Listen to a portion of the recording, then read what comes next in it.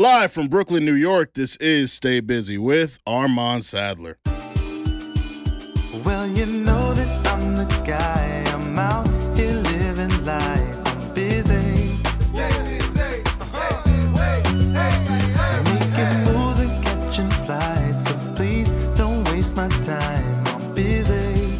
Stay busy. Stay busy. Stay busy, yeah. Ladies and gentlemen, welcome to another edition of Stay Busy with Armon Sadler, where we have responsible discussions on the entertainment business and the entertainment culture. I am your host, head honcho, vegan chorizo papi, founder of B&B. The bald nigga bombshell has entered the podcast studio. Chinedu, the only man to sit in front of Taylor Rooks and never tell a lie, Armon Sadler. The gang is not complete this week, but we have a great person who is sitting in with us to complete what would be the normal trio. However, buzzing, looking fly as always, Miss2Bees in the building. What's up with you? How you doing? I'm good. I was waiting for my little AKAs. Oh, I'm fuck, damn. gonna give you I folded. next week though. I got you. But I'm good. Missed y'all. It's good to see you. Good to see you as Likewise. always. How was mom's birthday? It was good. You know, I'm finally a homeowner now. There we So that was us celebrating. Salute. Thank you. That was us celebrating our home, celebrating her birthday. I haven't been around a bunch of Panamanians in a minute, so it was like overstimulating, but also heartwarming a lot of times too. So I had a good time. Love that. How's your weekend? I ain't do shit. Actually, I went to the Party Next Door concert on Friday. I went to that too. Oh, you was there? No, the day before. Oh, the Thursday one. Okay, yeah. Like, man, I ran into so many people that I hadn't seen in a minute. Like, industry, like, it was like one of those industry events that everyone goes to. But it was dope. Party was good. Like, he's not like an amazing performer, but you just love the song so much that, like, that with a couple blackberry lemonades with Henny in them, you know what I'm saying? You get right. So that was great. And then I went to the New York Jets preseason game. On Saturday. It was like the preseason opener. Got some tickets from my mom's friend. She just hit me like, hey, you want tickets? I was like, I'm not going to say no, even if it's preseason, because the starter wasn't playing. But It's just cool to see live football and be in that environment. And they won. You know, we might not get a lot of wins this year. Hopefully Aaron Rodgers changes that. A-Rod, I need you. But it was great. Good time. And then after that, I just stayed my ass in. You was about to say nothing. Yeah.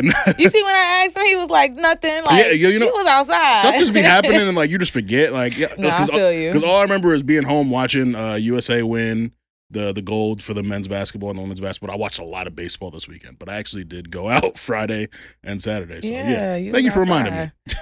But You almost said nothing. right. He was, Crazy. oh, nothing. I was asleep. Hey, that's it's just the lives we live. We just be forgetting shit sometimes. Nah, it's true though. Yeah.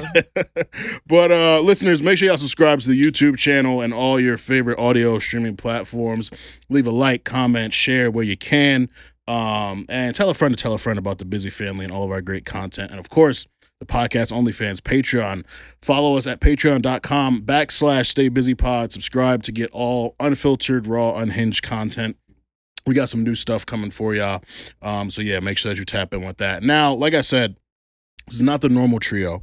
However, we do have someone who is super dope who is filling in and completing it. So he hails from Yonkers. You know, Yonkers is home to some legendary rappers. And this man is doing a pretty good job of adding his name to that list. He has already made some impressive progress, whether that be landing on the Street Fighter 6 album, performing at South by Southwest, viral freestyles on the popular platform On the Radar. Speaking of On the Radar, they hosted his June project, Phases Volume 2, which features local sensations like Dizzy Banco, HD Been Dope, Fergie Baby, and Nico Brim. If you're into lyricism, wordplay, and storytelling, but also turn up, this man provides it all. Look no further than this week's guest in the Busyverse, my guy, Iman Nunez. Welcome, my brother. Welcome. Hey, thank you for having me. I'm excited to be here. Of course, man. Good to have you. How are you? I'm doing well, honestly. You know, things been stressful and stuff, but like I said, I woke up in a great mood today. We got a show coming up on Saturday, so like I'm literally just, you know, that's where my focus has been. So tell the people all the details for it. Yeah. Well, I'm headlining. I do a headliner show every year. So like for this year, we're going to the Sultan Room, and we teamed up with On the Radar, you know, because we dropped the Phases 2 project with Gabe hosting and stuff. So Gabe is gonna host the show. It was only right, and yeah, we're just gonna do another headliner show and have a great time. It's in Brooklyn, so hey, y'all more than welcome to come. We're gonna have a great time and stuff. It's this Saturday, August 17th. Say less. Say less. And since we all gave our answers, how did you spend your weekend? How did I spend my weekend? You know, it's crazy. I almost did nothing like you. You had to be lying, y'all.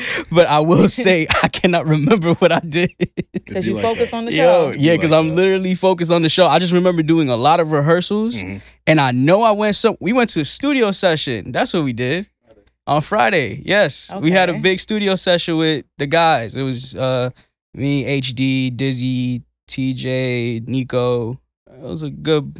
Yeah, we came to Brooklyn and stuff, and we recorded some really good music. And then did I go to the movies this week? Yeah, I go to the movies like a lot, like an unhealthy amount of times. So You got a movie pass? I do. I got the AMC stubs. Yo, a sponsorship would be great, by the way. Yeah. Word. Need that. Yeah. So I don't think I went. Yeah, I did. I saw Trap. That's what I watched. I Yeah. heard good things about Which that. one is that? It's with M. Night Shyamalan, the one that the serial killer is in. He's trapped inside of a concert, and they're trying to capture him. I was shocked. I actually liked it because I'm not really a big fan of M. Night's movies too much. I think he has the greatest ideas and the greatest trailers ever. But when I go watch the movie, it's not really my type of thing. I always leave a little disappointed. I like Split a lot, but other than that, it was like it's cool. But Trap was dope. Okay. Had a good time. That's such a dope fun fact. Like, you go alone? You one of those people? I go alone sometimes. I usually go with my pops more than anybody. Aw. He's been doing that with me since we used to go since we were young. So like he has one of those accounts too. So I will go with either my fiance or my pops and stuff, and just really, we just be going a lot. Like that's like a thing. That's so wholesome. It's a dope, consistent activity. Yeah, That's fine. for sure. Fine. Well, cool. I get to stay away from my phone too when I'm in those type of environments. Very important. That's important for me. So Very important. yeah. Absolutely. Salute to staying away from your phone. 'Cause we about to talk about a lot of things that have people in their phones. So let's jump into this chat. First, Carisha broke her silence, I guess we can say. Your Young Miami broke her silence. Did an interview, a Carisha Please interview with Saucy Santana for Revolt. Discussed what's going on with JT and City Girls, Diddy, of course. Did I miss anything? I think that's pretty much it. So for you, who's been like really paying attention to what's going on? No, like that. I mean, we know I've been paying attention. Like, let's be for real. You be tapped in. You be tapped in. That's all it was. Yeah, So those my sisters. yeah, for sure. So for you, who's really for this pod. So wait, you ain't been tapped in? I've been aware. Iman. I've been paying attention. I saw the clip. All right. I saw the clip that went a little viral. I listened to the episode today. I did, but you kind of function as our like Female voice. Yeah, like You could you're say our like I'm the consultant. baddie of the show. You're I like that. Yeah. I'm the baddie of the show. You're the person who keeps us informed on all these dynamics that may play into things that we may not I'm be gonna be aware like, of. oh yeah, that's important. Good thing I brought that up. So, with all of that said, how did you feel seeing the interview? Did you feel like she addressed everything that needed to be addressed? Was there anything you felt kind of like, I wish I could have heard more of that? Like, Yeah, I do wish that like a lot of the times when she claimed that they weren't connecting when they did get together, I did wish Santana asked like what exactly did that mean or what did that look like? Because that specific question or like that specific remark inspired my slide deck for today. Because that was a time that it did connect for me personally. It could be my New York bias, but it connected for me. And I'm just like, maybe if we have more organic situations like that, it would have connected more. But, I'm a young lady. I grew up. I've had like long-term friendships with the girls. And as we get older and then some of us fall in love or become mothers or become career women, like our interests just aren't the same anymore. And, some people just naturally grow apart. And it doesn't help when there are people that are close to you that doesn't care for the other person. So, what we know publicly is Uzi and Miami had a heated discussion on live once. Southside responded. I'm pretty sure that created a distance between the girls, and then they didn't live in the same state anymore. So I just feel like it's a conversation that they should have together without Santana. Love Tana down, but that is Miami's friend, clearly.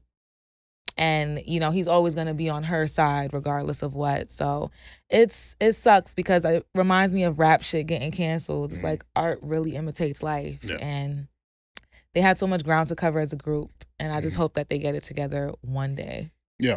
Yeah, it's a very natural thing. Just like you said, in life, people grow apart. And it's not a negative thing, but Right. especially when it's happening in the public eye Mm-hmm. and everyone wants to create rumors about it or create narratives about it and take sides, then it becomes a lot messier. So I thought her explanation of that was pretty good. I do agree. I wish Santana was an actual journalist who could have known, like, all right, let me give a follow-up question to this and ask, Right. like, you know, dig a little deeper. But of course, they've had those conversations in private. Right, So yeah.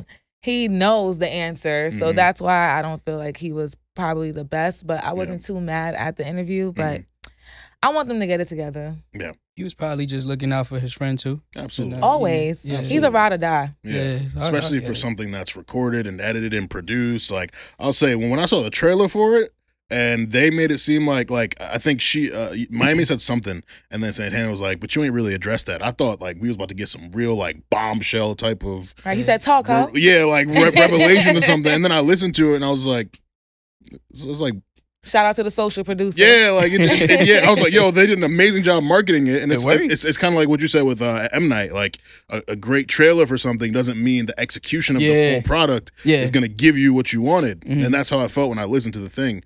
Like her comments on Diddy and just how they were together, and she got with him during the love era, and you know he was being celebrated, and she celebrated him, and she never experienced anything of what his allegations are, and I was like, okay, like that's a. Like Fair. yeah, like that's a very fair answer. Yeah. But I guess I got tricked by the trailer. I think a lot of people got tricked by the trailer and thinking she was gonna have more of that to say. But yeah, I mean, she kept it very fair, very safe. So I think for the people who are really super invested in this, they might either be really happy with it or not. I was Right. like, whatever. Iman, did you listen to City Cinderella? I was just talking about the joint. Yo, the JT I ain't get album. to hear the whole project yet, but that JT Coming song, yo, that song is hard. Yeah. No, for And real. they doing the video with Omarion and they did it for Lil Saint. Mhm. I was like, yo, this is crazy. Mhm. And that even goes in, that's a perfect segue into my point. Like, JT's just way more passionate about the music and has Yeah. always been. Yeah. She's the reason why they even formed the music collective. So I could see, like, they're saying a lot without saying a lot. Yeah. Like, the group wasn't making any money. So, Miami started doing her brand deals. And JT, putting mental health into the equation as well. She was released from jail. It was a pandemic. She had a lot to deal with personally before she was ready to, like, blossom and stuff. So the stands make this stuff insufferable. Mhm. Yeah. I swear. Yeah.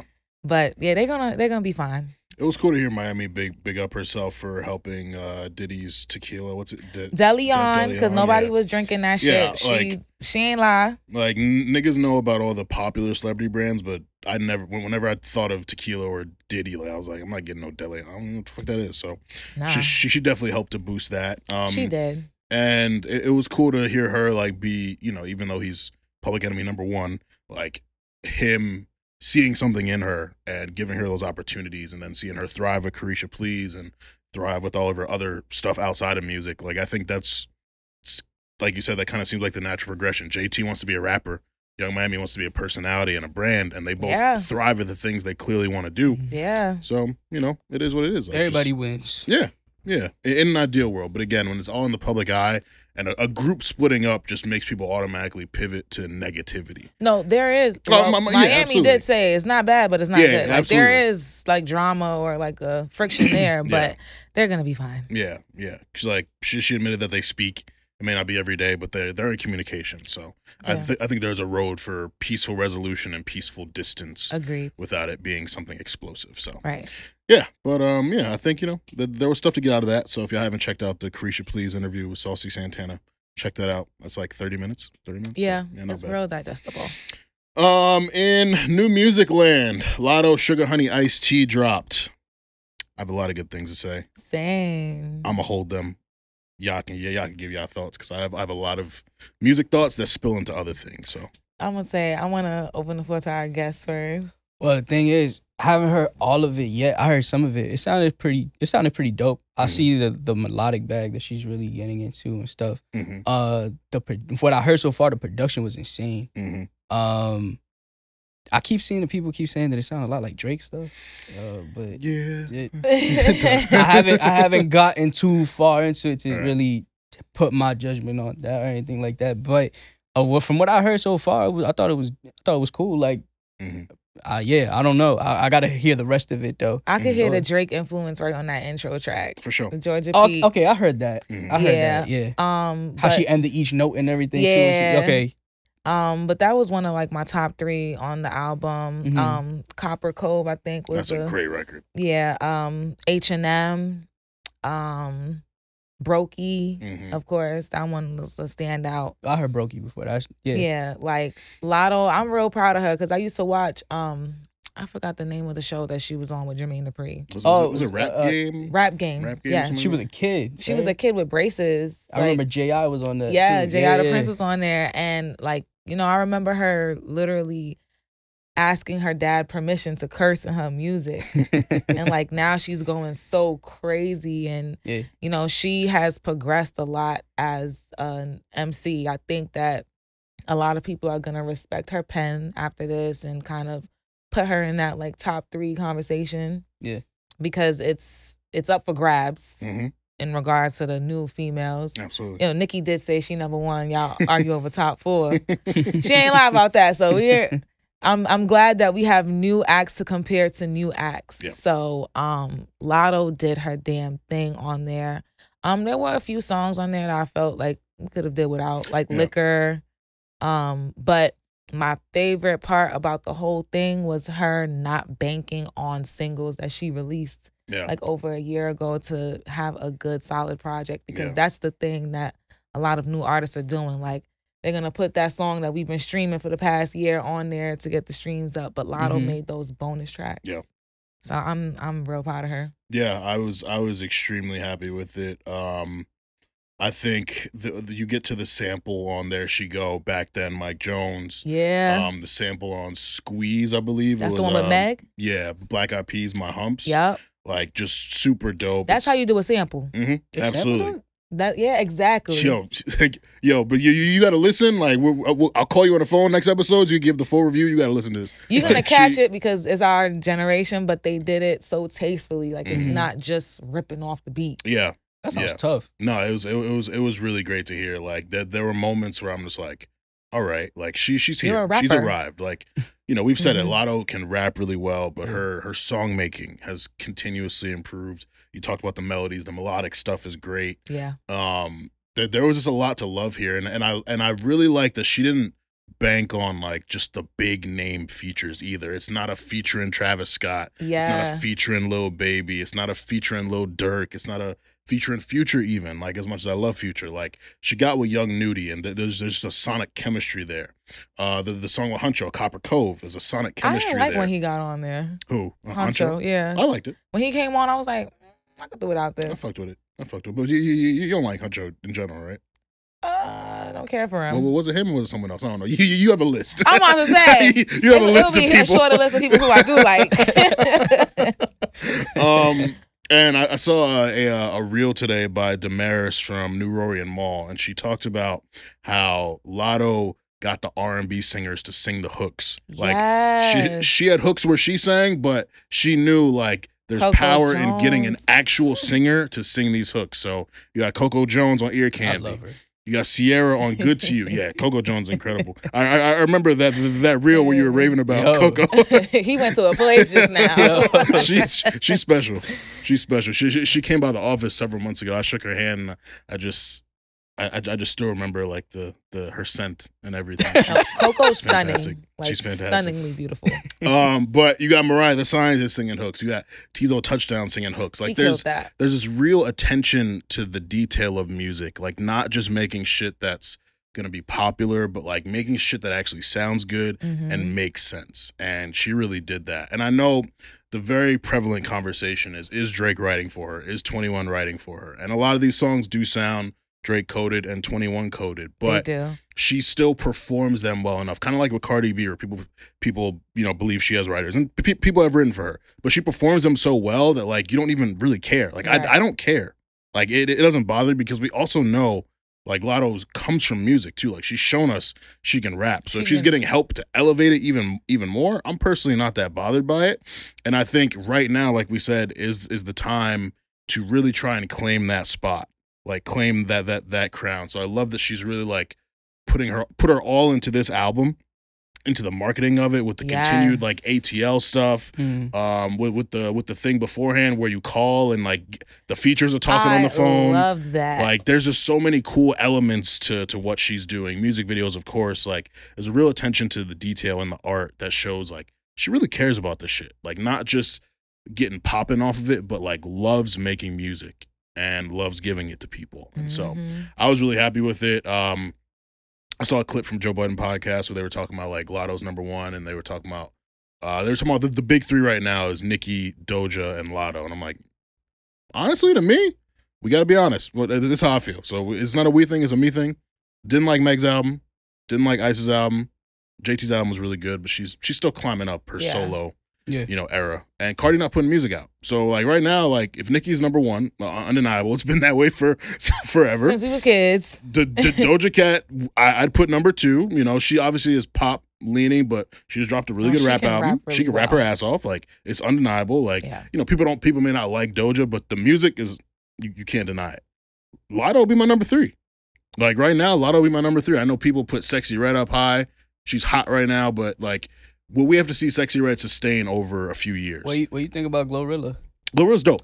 She's super hot right now, but she kind of this is her comeback because like she had a year where she was like, I like Glorilla a lot right now. She's cooking. She's cooking. But I think for me, just looking at Latto's album in 2022, 777, her singles, her features, like most things she touches, she goes crazy. Yeah. So she's my #3 if we were to do a ranking of, all the women. That's respectable. Yeah.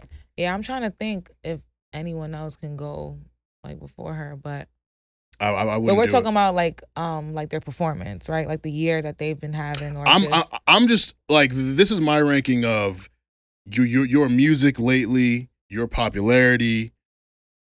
Numbers is where it gets tricky because Latto's predicted to do like 30 something, and Doja's last album was whatever. Here's the thing though, because I always see with a lot of times, people put Meg in their 3. Yep. And because you could also put the argument of like, all right, Doja, Meg, they both did sold out arena tours. Yeah. I don't know necessarily where Latto is at with that just yet. Yeah. I don't think she's toured yet. Yeah.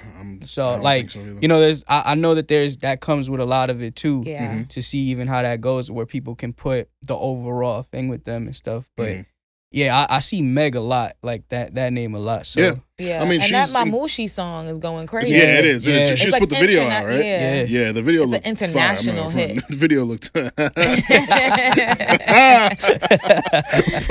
but no, I got to give her credit for that. That song's going crazy. Overall, yeah.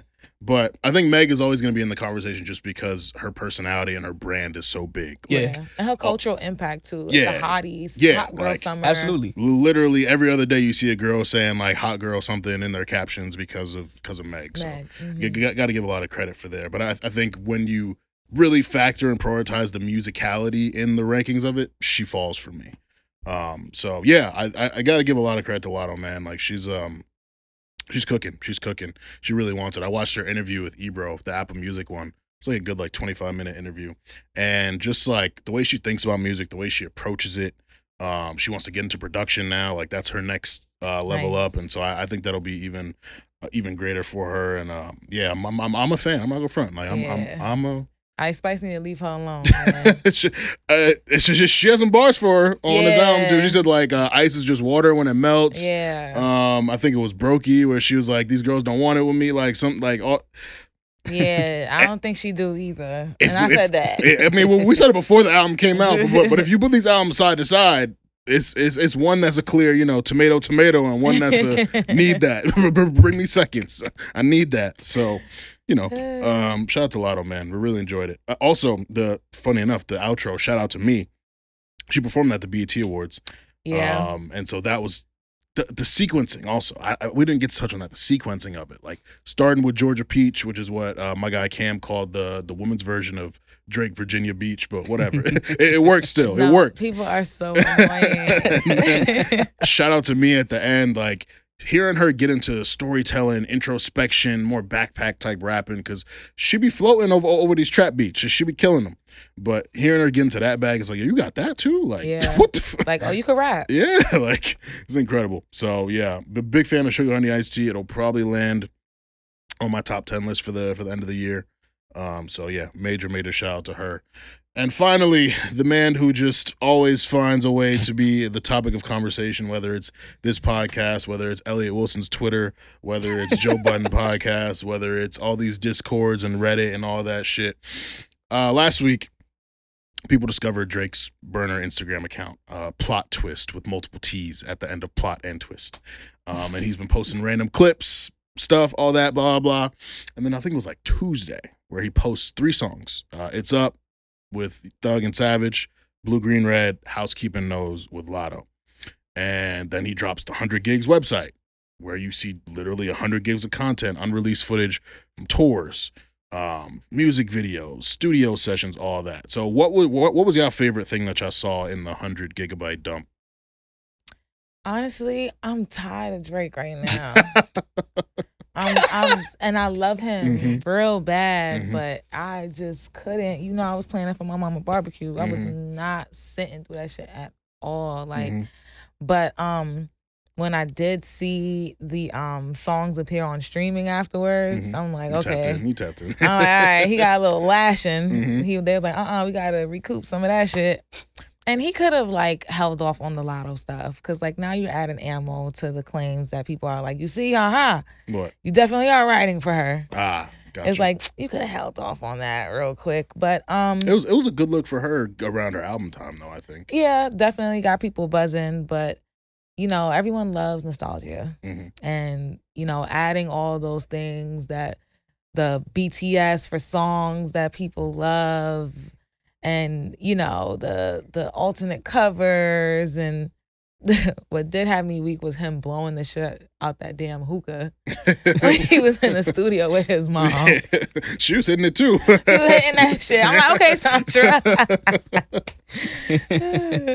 But yeah, I'm gonna take my time to get around to that, because I'm like 100 gigs. Yeah. I cannot, like, if I was younger, I would have been on it. Like, all my friends would have came to me for the Spark Notes, but yeah, I ain't watching all that. I don't got the time to watch all of that. I think it was a great PR move, because think about it, it's like what you said, is everybody loves nostalgia. So if you're gonna go back and listen to it, watch all those videos. You know how many people called me and texted me going like, yo, did you watch this or this? I'm like, no. Right. Listen, like, I've seen the clips that come up on social media and stuff, but it's like, I think that's a great PR move. At the end of the day, you want to get good gracious with the people. No matter what, Drake is gonna be number 1. Yeah. Whether we like it or not. That was a good move. Yeah. Nobody had anything negative to say about it. I mean, even the people who don't like him on social media. I saw people saying negative things. There were some people who had negative things to say. There's people, I don't want to say their name right now, but there's people who are very known. I'm not doing that. that are very known on social media to not like Drake, and they were bigging up that move. That's facts. No, absolutely. Absolutely. We could say those names after this whole thing, but okay. There was definitely those people who were doing that, and I seen it. Yeah. And I was like, okay, even the vocal people who vocally do not like Drake, they're going like, oh, that was a good move. That was like, I can't even complain at that. Yeah. But there was an annoying group of people who were like, he should have put all of it into a documentary rather than giving it to us the plan. In folders. But my thing That'd is, be cool too. If you want a Drake documentary, you want a documentary of a 15-year career, everyone has a different favorite Drake era. So he's not going to be able to cover unless you want a 3 to 4 hour documentary, he's not going to be able to give you enough of the era that you love. So everyone's going to complain about the documentary anyways. Yeah. So I thought it was brilliant to just give people everything, let them decide what they wanted. You see already YouTube compilations of the Take Care studio sessions. Nothing was the same studio sessions. Like, people are breaking it down themselves and making it. So I also haven't gone through the entire website because that would just be insane. I thought you were. No, absolutely I thought not. you was gonna say, yeah, y'all. So No. I did it. Respect me. Have some respect for me. Like I know that's your boy.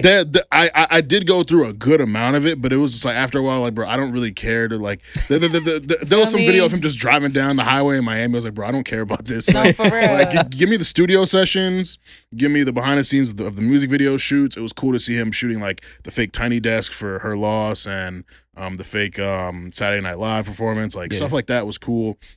Hearing him at 40 just going back, like, you know, seeing how meticulous Drake is with the production of the music, because 40 has said that, but we haven't seen it. So seeing Drake be like, yo, take those hi-hats off, or yo, like, you know, like whatever, just all these terms I don't even know. It was cool to see him working that way. I saw that clip. He was one of them was with One Dance. Yeah, I think he was doing it for. Yeah, and like messing around with it. I was like, oh, this is really cool. Yeah, to, yeah. Like, see You know that what he side was of talking him. about, child. it's dope. It was Yeah. dope, and you know, and I think, you know, again, we wouldn't know this, we've never seen it, and so then it's easy to make the OVO dungeon narrative. Everyone's doing everything for him, but he does have a hand in the music. So, I thought it was cool to see that. As far as like the PR move of it all, I also thought that was a really good PR move, because Wayno did put out a clip around the time the 100 Gigabytes came out, and he was like, you know, this new Drake with the braids, like just everything he's been doing lately, like we don't know who this guy is. Like he's just this different character. And you know, there are fans who stick by it. They still like the music, all that. But the guy that we once knew who said, "Diss me, you'll never hear or apply for it," or just like didn't take this adversarial stance towards women sometimes, or all these other things, like, you know, that's he's different. And people grow, people change, but putting all this out was a good way to remind people of the guy that they loved in 2011, in 2013, even in 2015.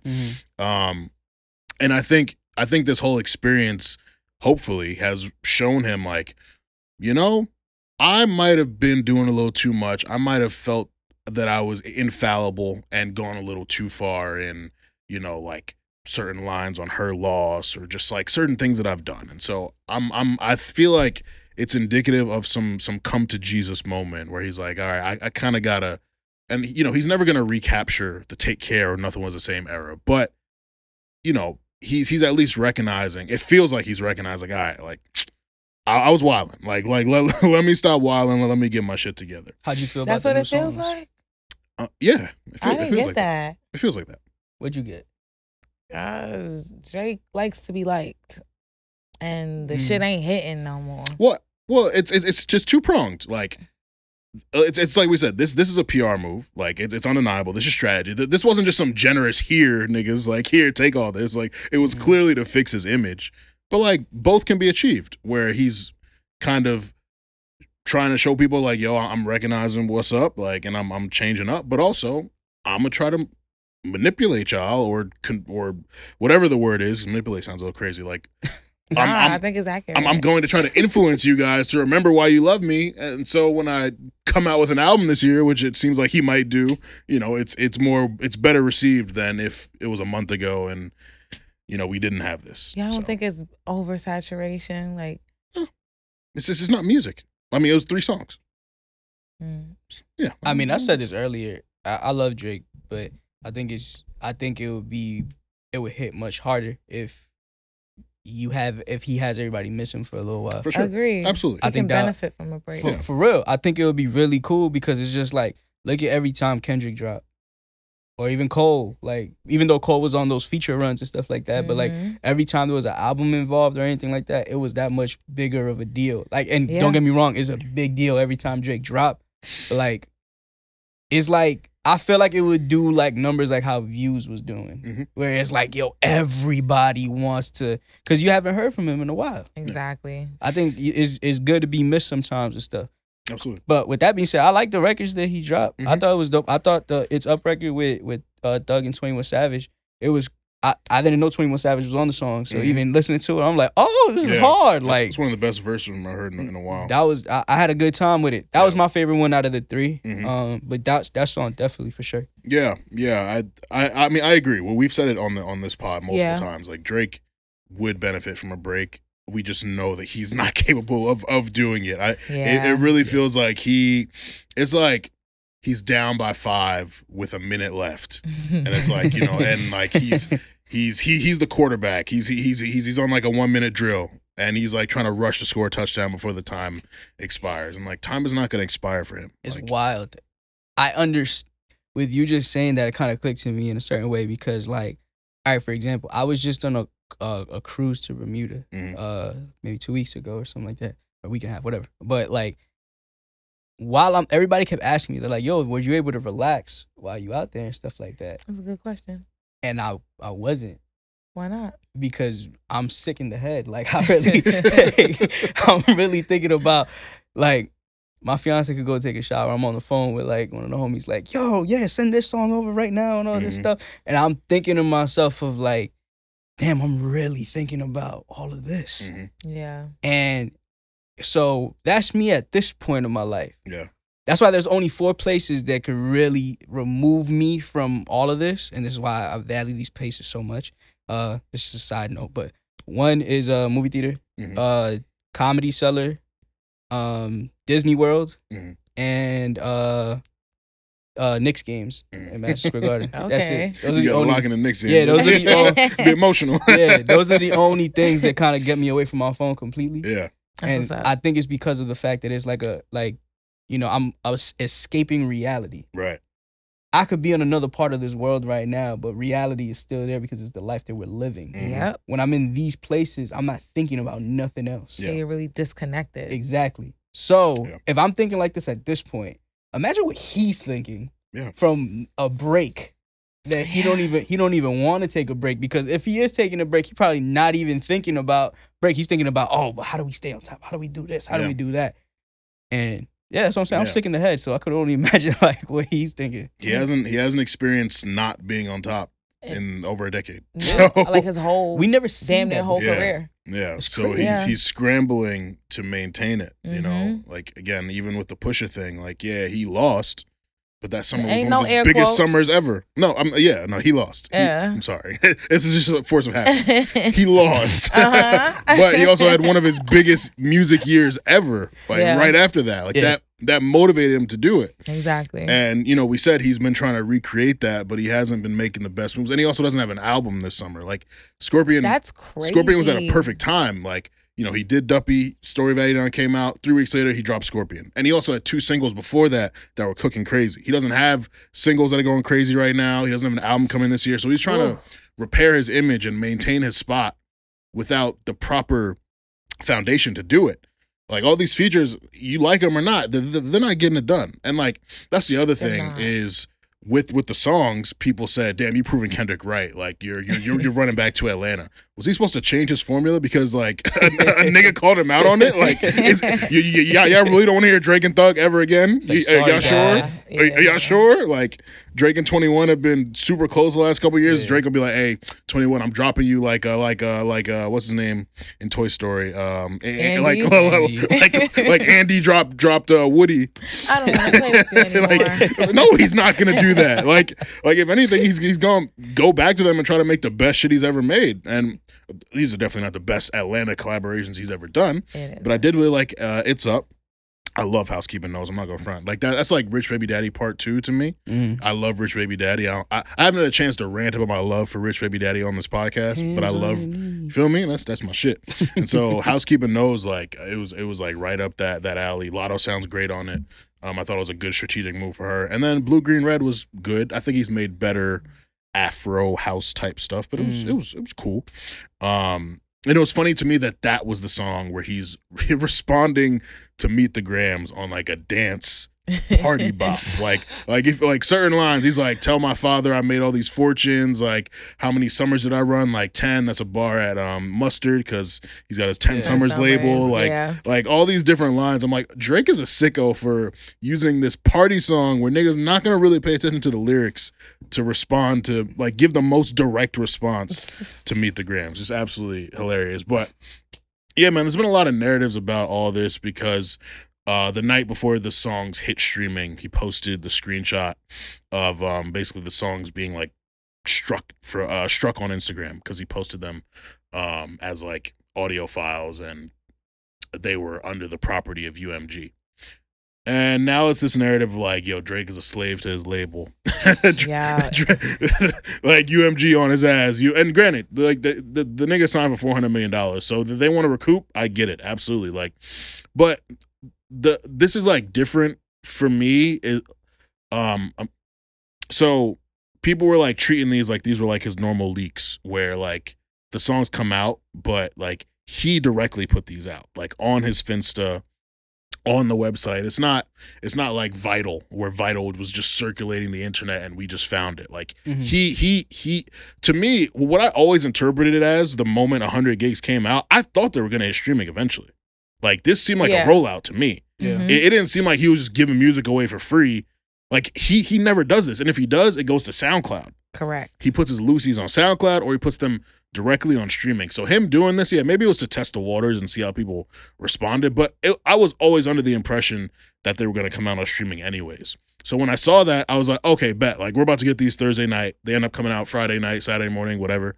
But people acting like, oh shit, Drake tried to leak this music. His label said, nah, give me that, and then they put it out themselves. I was like, I don't think that's how that happened. Or he like, could have did it so that they could purposely put it on streaming services, because we don't really know like the ins and outs of his deal. Absolutely. And like how much projects he owed them. Exactly. So they probably like, nah, this shit don't count. Right. And he's like, nah, we gonna make it count. Mm-hmm. And that's the other thing, and we've said it so many times in this show, be a fucking fan. Right. All these niggas trying to tell us, Drake's deal.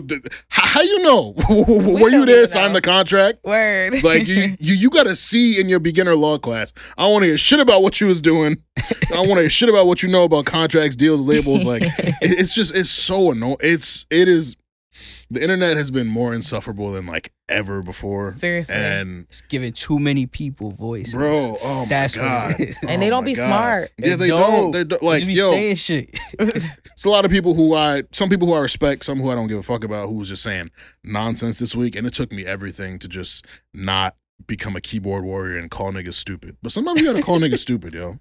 Man. A lot of stupid takes I've seen. A lot of stupid takes. Mercury's in retrograde, so if you're an air sign, it's avoid disagreements. It was just bad, but and it's just so interesting to see people go like all galaxy brain over something that's pretty simple. He gave us all this unreleased footage. He gave us 3 new songs, and now it's leading into conversations about terms of contracts and just all this other shit. And Kendrick was right. Oh, I'm so sick of niggas, bro. I'm so sick of them. That always makes me laugh, though. I can't front. What? When they always bring up Kendrick. Bro, I mean, and it's so funny. And it's just a reality. And then Kendrick leads to Push, too. Like, I don't know if you noticed that. During the entire beef, Push kept getting brought up. Yeah. And like I was like, let me bro, see you push your T. Yeah, like I'm like, this is a great line. I can't throw that. Yeah. Especially the way he says it. The way he says it too. Like he got ate up. Yeah, but again, music was cool to me.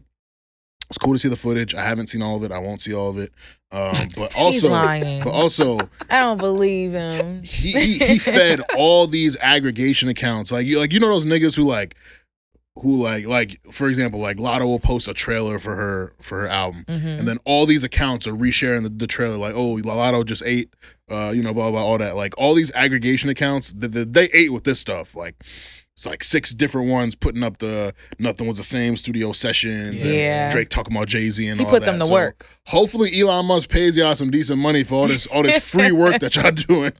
Elliot Wilson too. Yeah. Oh my God. Elliot. Make sure you spell it right. Okay. 2T. Yo, I'm not gonna front. Somebody cooked him.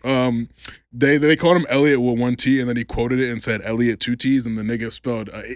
He called him. I think he called him like stupid with 2 T's, or like or idiot. Or idiot. Yes, idiot. He said idiot with 2 T's at the end. So he kind of cooked him. That's some me shit. That's an Ebony Clark. It was very clever. I was laughing hard. But yeah, man. All respect to Elliot for what he does, but the way he's been like crashing out over Drake lately. It's been a little much. It's not only over Drake. I mean, he's been crashing out, kind of. Period. In general, yeah. Yeah, like I'm not sure. The Charlemagne stuff. Yeah, Mhm. even with the Nicki stuff. Remember when she's like, if you take Jay-Z's dick out your mouth for 1 second. Yeah. Like, he has been, like, on, like, his digital presence has grown Mhm. a lot lately. And I haven't really been seeing, like, Rap Radar, like, title, produce Rap Radar. They haven't It's done been one a in, lot like, of, like, old clips. Yeah. So, and I don't think I seen it in his bio either. So, Yeah, now he's working at Uprocks and DX. He's the editorial director there, and so they have the show. that's aligned with his brand. Yeah, and so they got the show The Bigger Picture with DJ Head and Jeremy Het. And yeah, I mean, most of the episodes have just been them talking about Drake and Kendrick. Like, every single episode is Drake and Kendrick stuff. And I'm like, yo, At least we switch it up. yeah, like, you know, we try to. Like, I feel like we cover stuff when it's like relevant enough to talk about. I'm not just gonna pull shit out of the air like, yo, like, let's rank each beat throughout the beef, or let's do this, or like, you know, I feel like if something relevant comes up, we'll talk about it. There's a lot of times I don't want to talk about it at all, but I do eventually want us to have the conversation about like new hip hop media, because that's what like Rob Markman did a great video about the Elliot and Charlemagne beef and what it means on a larger scale. Like, he didn't really focus too much on their back and forth, but just new age hip hop media and how like journalists are becoming personalities. And Elliot, to me, the way I perceive how he's been operating is like he's obviously older, he's established, he's got a great resume, but he still wants to compete with these new people who are coming up and kind of benefiting from the advancements in technology and all that, and trying to remind young niggas like, yo, I'm the GOAT, I run this shit. And I'm just like, you know, I'm all for affirming yourself, but I feel like you should let other people say that about you. Correct. And you've got the resume for people. Like, people want to celebrate you. Like, you are one of the people look up to. Yeah. But the way you've been operating makes niggas not want to give you that credit. Like, anytime I see a tweet, a clip, I'm just like, oh my God, this nigga won't stop, bro. Like, I mean, but and playing devil's advocate, when you say he is the one that we are looking up to, who's looking up to him?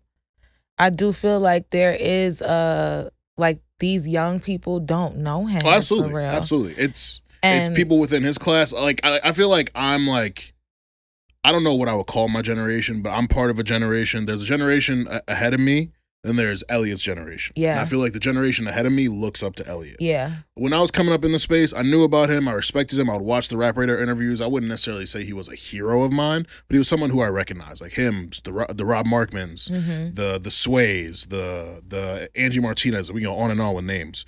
But yeah, I feel like even within like the class behind me, yeah, they don't care. they don't. don't And care. it doesn't feel good getting pushed out of something that you consider yourself like a pioneer But you have to. of. Like, yeah. you have to step aside, and you have to Time goes invest. on. You have to invest in the next person up. Like you have to Yeah. give Oh, that cosign. Exactly. I would say you guys address that elephant in the room, because a lot of times when they don't have that longevity, it's because they kept their cards close to their Yeah. chest and they didn't, like, you know, empower the next generation. Yeah, like- that's the way to go. Hove Yeah. taught us that. Wayne taught us that. Mhm. Like, that is the way to go. Like, he's talked down on Kai Cenat. He's talked down on Lil Yeah. Yachty and his podcast. He's I talked down like on that. you know, but Bobby Althoff. Like, you got to invest. You got to put somebody on. Yeah, like, Pay it if you forward. don't like them, then who do you like? Sorry, I didn't mean to cut you off, Iman. Nah, so I didn't like that. I didn't like that he was doing that. I think that's Yeah. corny. Yeah, Because it's like there's a lot of people. How do you expect things to grow if you just want to keep it with just you? Mhm. Because, you know, I'm just even, you know, to see how it was, like me even growing up, seeing I would see the Rob Markmans, I would see Wayno Mhm. even do that. To see Joe Budden do what he was doing. Mhm. I grew up during a time where academics was really, you know, whether people like him or not, he was doing a lot Mhm. for people to even speak on it. Yeah. And to see now, like, how Gabe P on the radar, or like what Nyla's doing, Nyla Simone, where We Need to Talk, like, it's been cool to even see that, even with what y'all doing and stuff. Like, Yeah. that's, you know, things gotta get pushed forward as much as you possibly can. Mhm. And sometimes when you come off as bitter and stuff, you know, people more and more people don't even want to associate with you and stuff like that. So Yeah. Yeah. But when we do have that combo, it's a lot of stones to unturn, because it's really about how social media is just blurring the lines. Mhm. Yeah. Because Elliot does have a lane. I just don't think he knows how to, like, create it in a digital landscape. Yeah. So Yeah, it sounds like bitter old man yelling at the sky, and it's like you have a reputable journalist background. Yeah. Like, what it was 2 years ago. He wrote the GQ story on Future, and it was like that was the talk of that week. Yeah. Like everyone loved that shit. It was like, well, not everyone. We have to admit, like you're talking about industry. yeah, colleagues. industry people. Yeah. Yeah, but during his era, like when there was only the Source magazine and Hot 97, like everyone was talking about it. So to only have like such like a small subgenre of people talking about it and it not making a cultural impact the way it used to, I can see that, hurting him. It's tough, man. You gotta have that self-awareness to recognize when your time is up. Like, I don't know, for me personally, I love, even I'm 29 still. I have ways to go. When people ask me questions and ask me for advice and ask me to connect with someone, I love doing that shit. I love putting someone on because it's not competition for me. Like you're clearly, some steps behind me, but even if you were trying to get to where I'm at, that's cool. It just motivates me more. Like, but it don't got to be some negative adversarial thing where I try to tear your platform down. Like, that's the whack shit. I mean, there are some whack platforms that we should tear down in media, but I think the people who Elliot has spoken negatively of, right, the generation behind me looks up to. They enjoy the Yachty podcast. They enjoy Kai Cenat. And it's just like, bro, if it's not for you, it's not for you. And Kai didn't ask for this. It kind of just happened. He was streaming. Yeah, like playing video games. Granted, he's not that great at video games, but he's funny. He's funny. He's not good at video games? He's not good at all. He be struggling. I thought he was at least nice. But he's funny. Like Kai's like even the clips I see. I don't watch his streams, but the clips I see, it's enjoyable. And I recognize charisma. Right, exactly. Like Riz, as the kids say. Riz, he got a lot of they ate that slang W up. Riz. Yeah, they ate that slang up. lots of aura. Did you been hanging around the kids? If y'all look at Joe and y'all said that, he just went like this. He knows I hate that word. So what, Riz? Aura? No, aura. Aura? I'm not gonna front. It is annoying. Like the day Aura entered like actual basketball analysis. Is like it's one of the worst things ever. Like niggas like, yeah, Anthony Edwards, he got a jump shot, he could defend, he got so much aura. Whoa, bro, come on now. Come on, bro. That sounds a bit odd, and I don't watch that shit. It's nuts, right? Like it's nuts. What? Like, you can have certain intangibles, but aura, like what the fuck does aura bring to the court? Anyways. It's a great conversation we got into as a result of Drake and the 100 gigabyte dump. Quickly, for our lunch break, the Olympics are going on. I know that Will, shout out to you, Will. Will's been enjoying watching. I really haven't watched the Olympics too much, but I have been tapped into the basketball. And this weekend, we saw the men's and the women's basketball teams bring home the gold. Again, I've never been so patriotic. America, flag, my nigga, all that shit. Like we here, America the beautiful, until the election comes, and it's going to be hell. But I really enjoy watching the game. Steph Curry is a fucking maniac. Yeah. Still? Still. I love to hear that. Still. I'm not going to front. I've been a Steph Curry hater for a while. It was fun as hell rooting for him. Like, having the experience of rooting for him, I'm like, damn, this is what the Warriors fans got to do for the last 10 years? Like, yeah, I was having fun because I'm a Bron guy. Okay. But why can't you like both? Because he's loyal. No, there's loyalty because I'm very loyal to the Knicks. Like very like you gotta be a loyal person. I watch every game like in the studio, like it's playing everywhere I'm at. Say that it's hard to give credit to a guy who's beaten my guy 3 times in the finals. Like it stings. I take it personally. Okay, I take it personally. I understand. But man, seeing them play together, it made me wish like they could have linked up when they were younger. And I mean, even now, if Steph Curry came to Lakers now, I'd be hyped. That'd be lit. All the Laker fans want that right then now. You add in KD, Devin Booker was doing his thing. Embiid was shaky at first, but he ended up playing pretty well. AD locking up Wemby. It was just beautiful to see, man. Especially the game before that against Serbia, where they had to come back because they was down like 16 at the half. That was the first game I saw of the Olympics. That shit was I haven't crazy. been able to catch anything, and then when that game was on, I so happened to be watching that one. Yeah, and I was like, what's going on right now? Are we washed or something like that? It looks shaky, bro. Jokic, but Bogdanovich, the other nigga, they was cooking. Yo, but I was like, as soon as he did that to Melo, I was like, you fucked up, white boy. Yeah. You fucked up. and then they turned it around, but it was beautiful to see, man. I saw Anthony Edwards saying on Instagram Live, he was like, yeah, Curry showed up 3 days ago, but we have him here now. It took him some time to heat up, but when that nigga heated up, he's another. He's special. Yeah, you gotta give him his credit. And the women's team too. Their final was on Sunday. Really physical game against France. Kalia Copper, incredible. Wait, they were going against France too? Yeah. The men and women faced France in the finals. Yeah, so France, we gave France hell in Paris. That sounds like some story, like some fantasy. Yeah, stuff. like niggas was in Paris wilding. Yeah, it was bad. It was bad. But the women ended up winning, I think, by like 1 point. Damn. Yeah, 1 point. It was. I didn't even get to catch tight. that one. That was tight. It was tight. Very physical game. Pretty sloppy. A lot of missed buckets. But Kalia Copper, Asia Wilson, of course, Sabrina Ionescu, Brianna Stewart, they were all great. So shout out to America for bringing it home, man. I felt so American this weekend. I went from a football game to watching, the Olympics, drinking some ice cold lemonade. I just felt like a patriot. So we're here, man. Shout out to America. So have you been watching any Olympics, Miss2Bees? No. You wasn't watching some like I'm trying to think what you'd be interested in. But the breakdancing. You ain't watch the breakdancing? Yo, they need to call Jadakiss next year. Cause that shit, I saw the clips online. Yeah, I'm just like, I saw some nonsense. all right, I'm gonna mind my business. It was a busy ass weekend. I had to take care of my Leo queen, so she had me occupied. Nah, it was one shorty out there breakdancing who looked like me when I was like 6 years old at the parties thinking Like, I was mommy, breakdancing. look, mommy, look, and then you do some bullshit. It was bad. But salute to America. Again, I'm gonna enjoy this before shit gets terrible around here, which will probably be very soon. Literally, as we speak, or no, in 5 minutes, Donald Trump is doing a live interview on X with Elon Musk. Interesting. Like he hasn't been on Twitter in like over That's what I'm 3 saying. years, and Elon Musk welcomed him back to do a live interview. Them niggas are scrambling. They recognize Kamala doing her thing.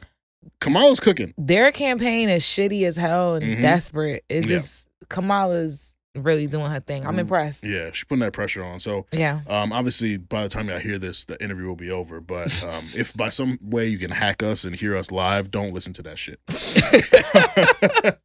Anyways, let's get into an ad read. So this week's episode and some forthcoming episodes will be sponsored by Fine Wine Series. Have you heard about the Fine Wine Series Festival? This year, they're back with their biggest festival to date, September 14th.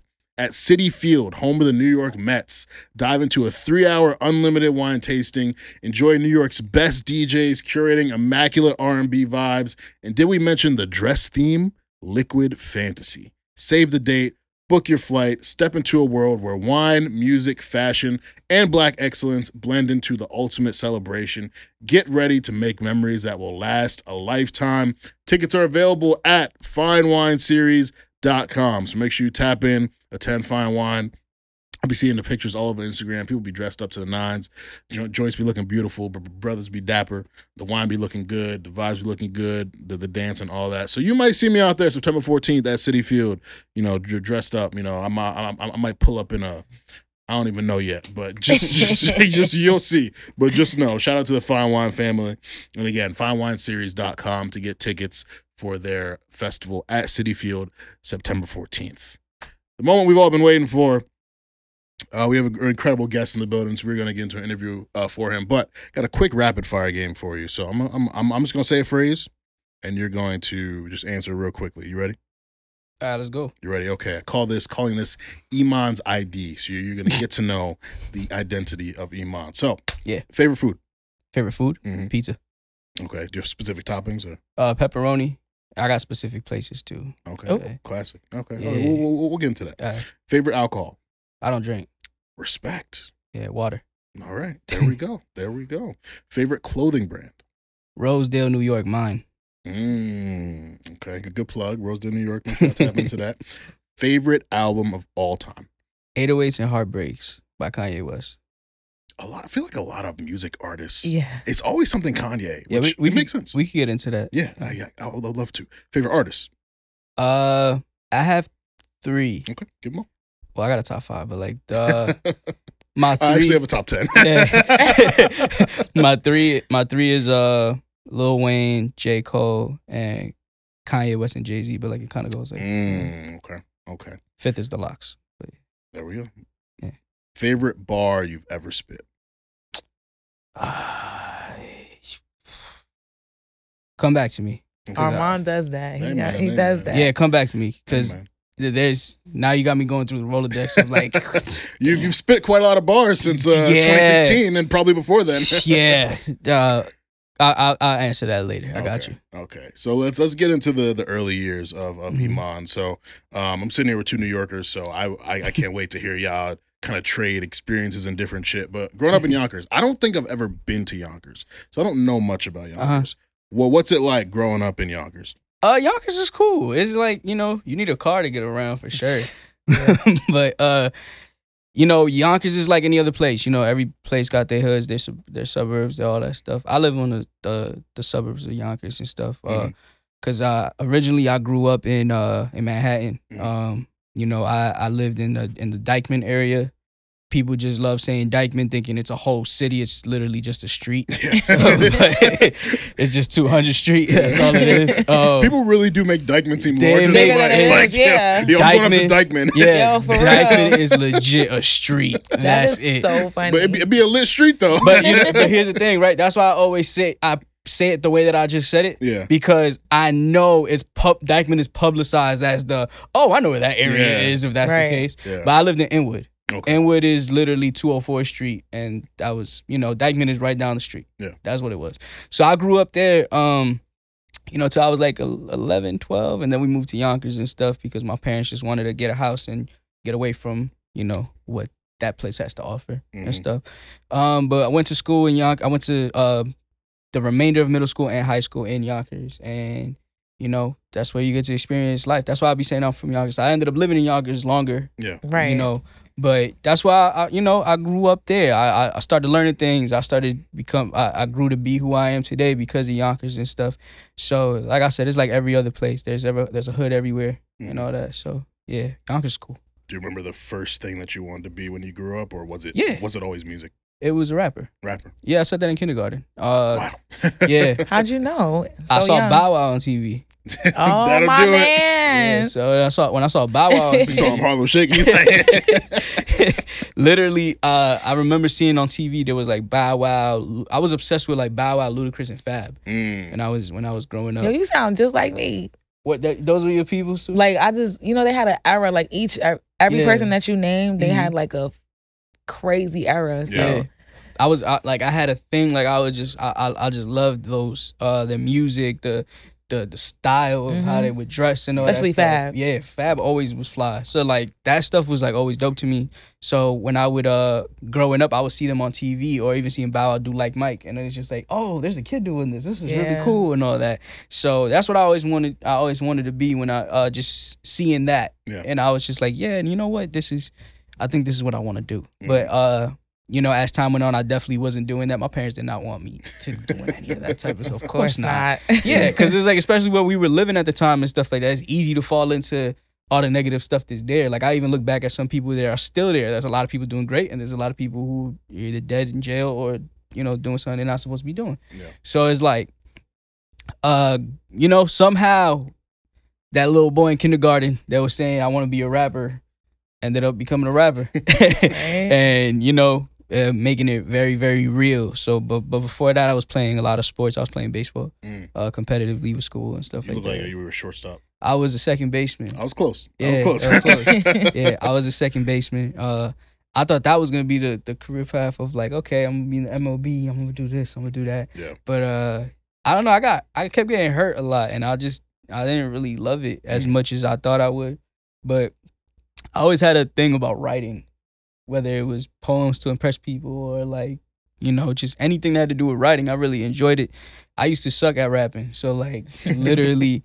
I'm one of those people that I gotta work 10 times harder every time to do the littlest thing that my little brother could do. Like he's the talented one. For me, it was just like I gotta work way harder, but that build a work ethic. Right. So for me to be able to be where I'm at now is purely off of God and work. That's it. So that's how that is. Yeah. Can you describe the first like poem or song that you wrote?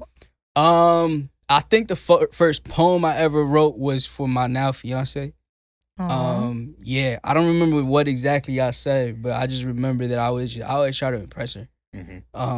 because we grew up together. I know. I was gonna say, how old are you? Yeah. I met her in 3rd grade. Oh my God. What? I met her in 3rd That's the grade. dream, man. No, for It's a couple real. joints from my 3rd grade, man. I thought. Like, where y'all at? It's not about me though. Now, it's like I used to tell her all the time. I'll just be because she ain't like me when we was young. But like I would tell That's how her. it starts. Yeah, and I'll tell her, I'm like, yo, watch out for me. Don't will be sleep. mine. Yeah, don't sleep. But look, now That's we're incredible. freaking engaged and stuff. But we've been together for we weren't dating at the time though. Right. That would be something else. I'm gonna say, I hope not 3rd grade. grade. But we've been together for we're in 2024 14 years. Wow, We've been together. that's amazing. So and I just used to try to impress her all the time. That was really it. I wanted her to like me. Mhm. That was it. But I don't know. Like I can't remember the first rap I did. Actually, I could. I said something about like my name is. I was freestyling on a lunch table. I was like, my name is E Money. Something to the same. I could put 5 bullets to your brain or some shit like that. I was just like, and I'm in the lunchroom table just doing it. I'm like, what in the hell? I don't even know how I just clicked right now. I can remember that.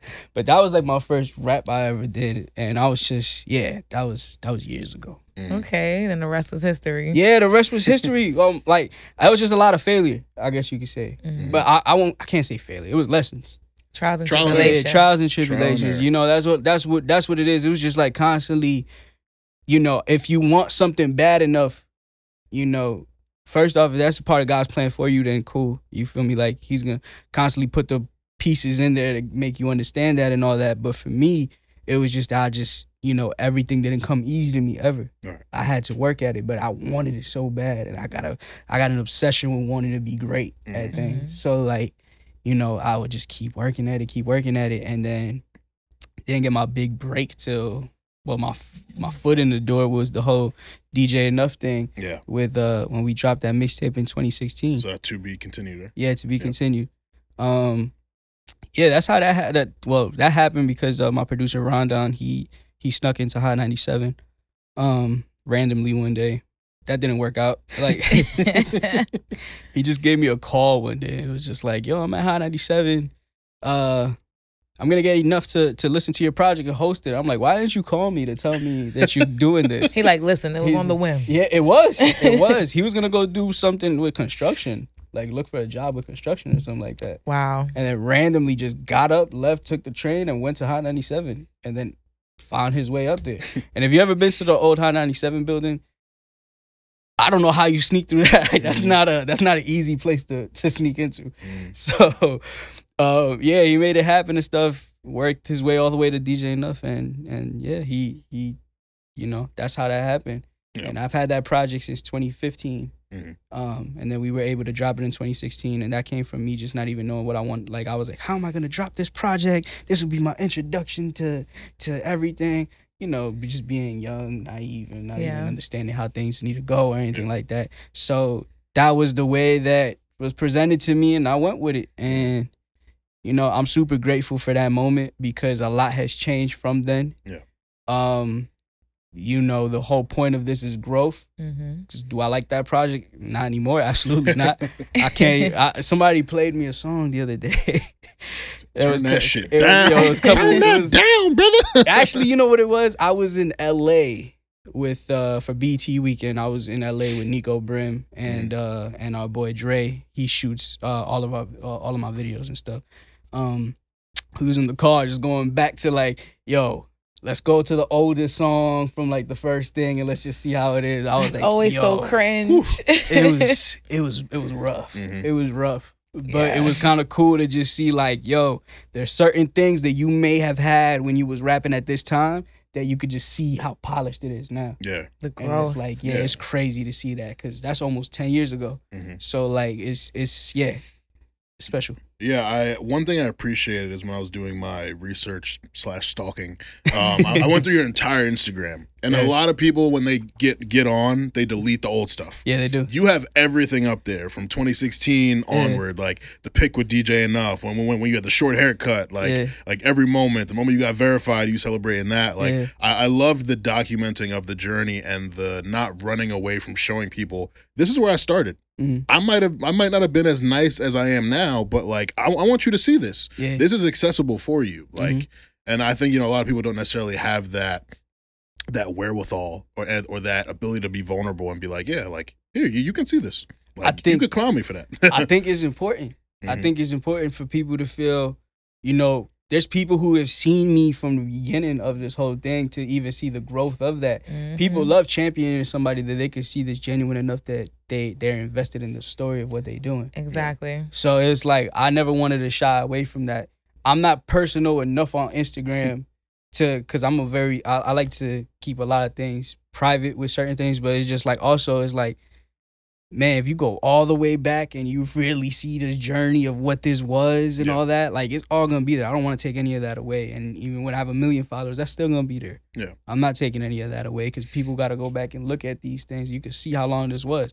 People say you got 10 years into this to be an overnight success. Yeah, that's a So fact. it's like, hey, you can see all this if y'all want. It's right there. Yeah.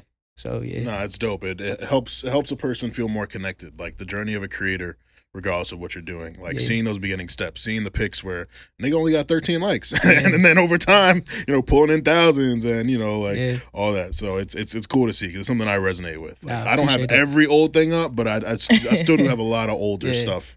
Nah, I got some stuff archived for sure. Yeah. But it's certain things you gotta put away, but some stuff you can show niggas. Like, I think it's important though, as an artist, because like you said, people like to see that come up story, and it's not the music industry isn't the way it used to be when we were younger.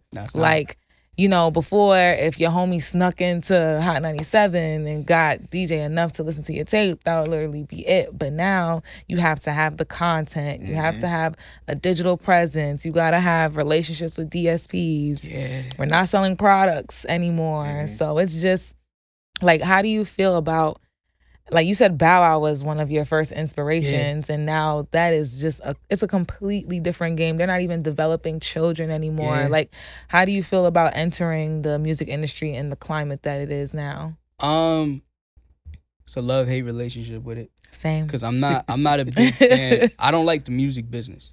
Oh, I don't. It stinks. I understand it trust me, I studied this thing to the best of my ability. And I'm constantly gonna be learning more stuff. I don't like the music business at all, but I love creating.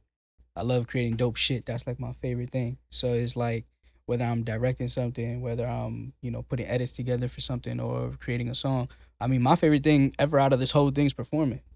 That's my, like, put me on a stage, I'll handle the rest type of thing. So we gotta pop outside of there. That's what it sounds like. Yeah, absolutely.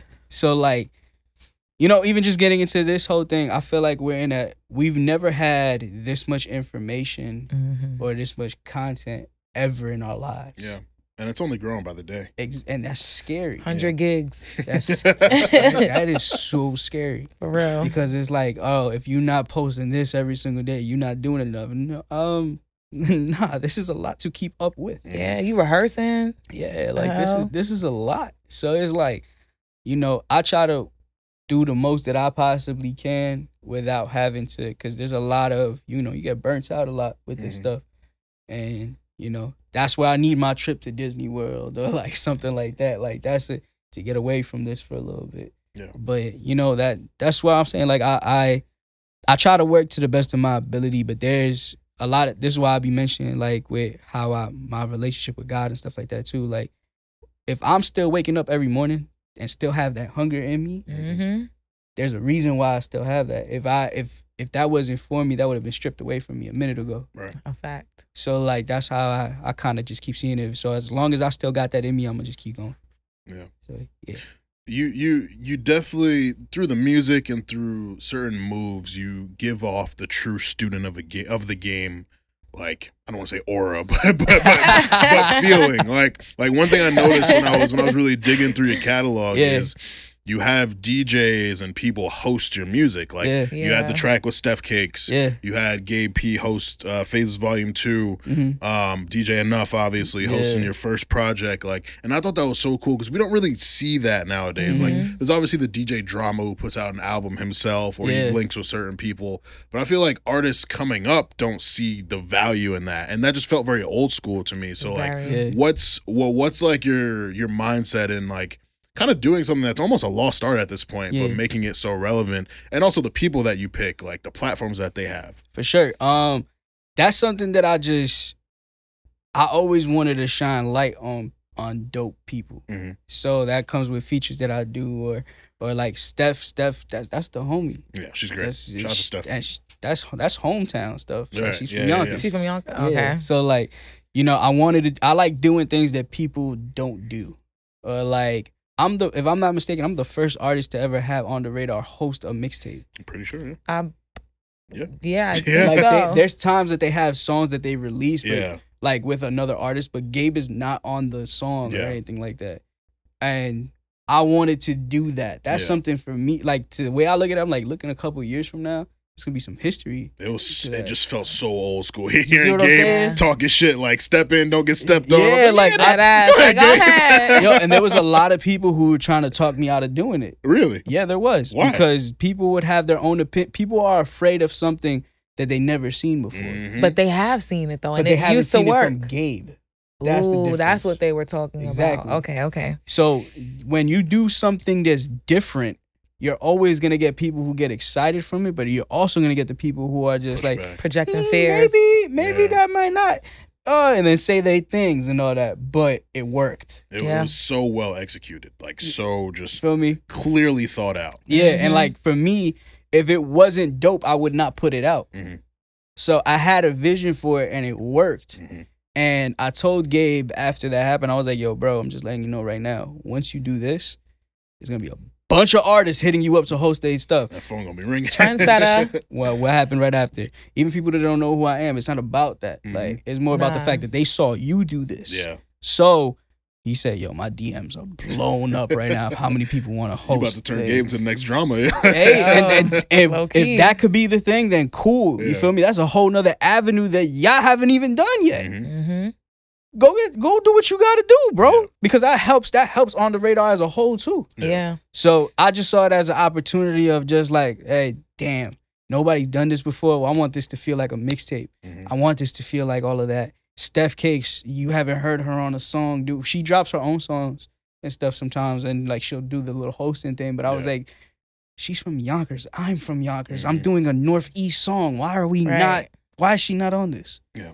So, you know, I'm appreciative that I'm able to, you know, have these relationships with other dope creatives and being able to, you know, for them to trust my vision to be Mhm. able to it can be executed the way that it has been.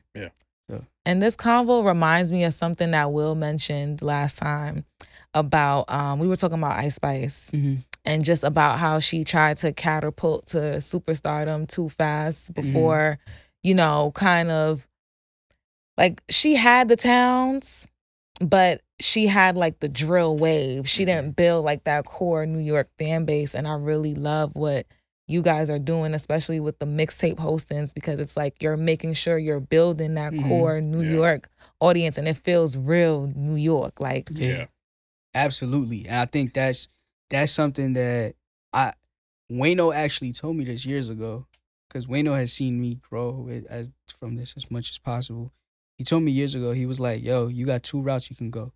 You either go that you go try to link up with the hottest person, go try to make this song. It'll probably do a little bit of something for a moment, but it'll probably drop off because you Yep. haven't built your foundation yet. Mhm. Or you take the long route, which I believe you're already going to do. You'll be a nonstop touring artist. It's going to take a little longer, but you get to build everything from the ground up and see what happens with it. Yeah. But he said, you're going to want to quit. You're going to get pissed. It's going to take a long time, Mhm. but it's so much more, like, it's fruitful for you to go this route. Yeah. And I always think about that.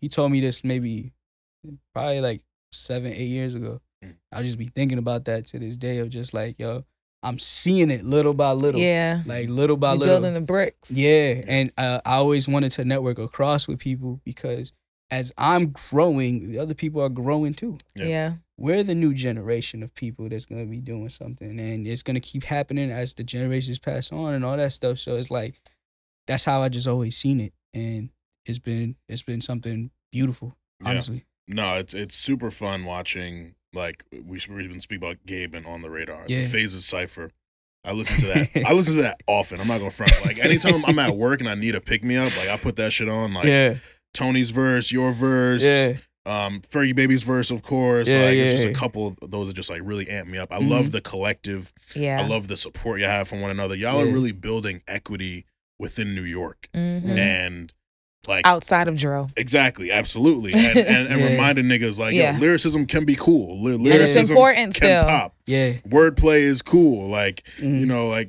because you know, and it's fun to make the jokes like you know this nigga won't like I can't even think of like conscious rappers, introspective rappers, all that. Like I think about Shiggy's video from a couple months ago. Like I'm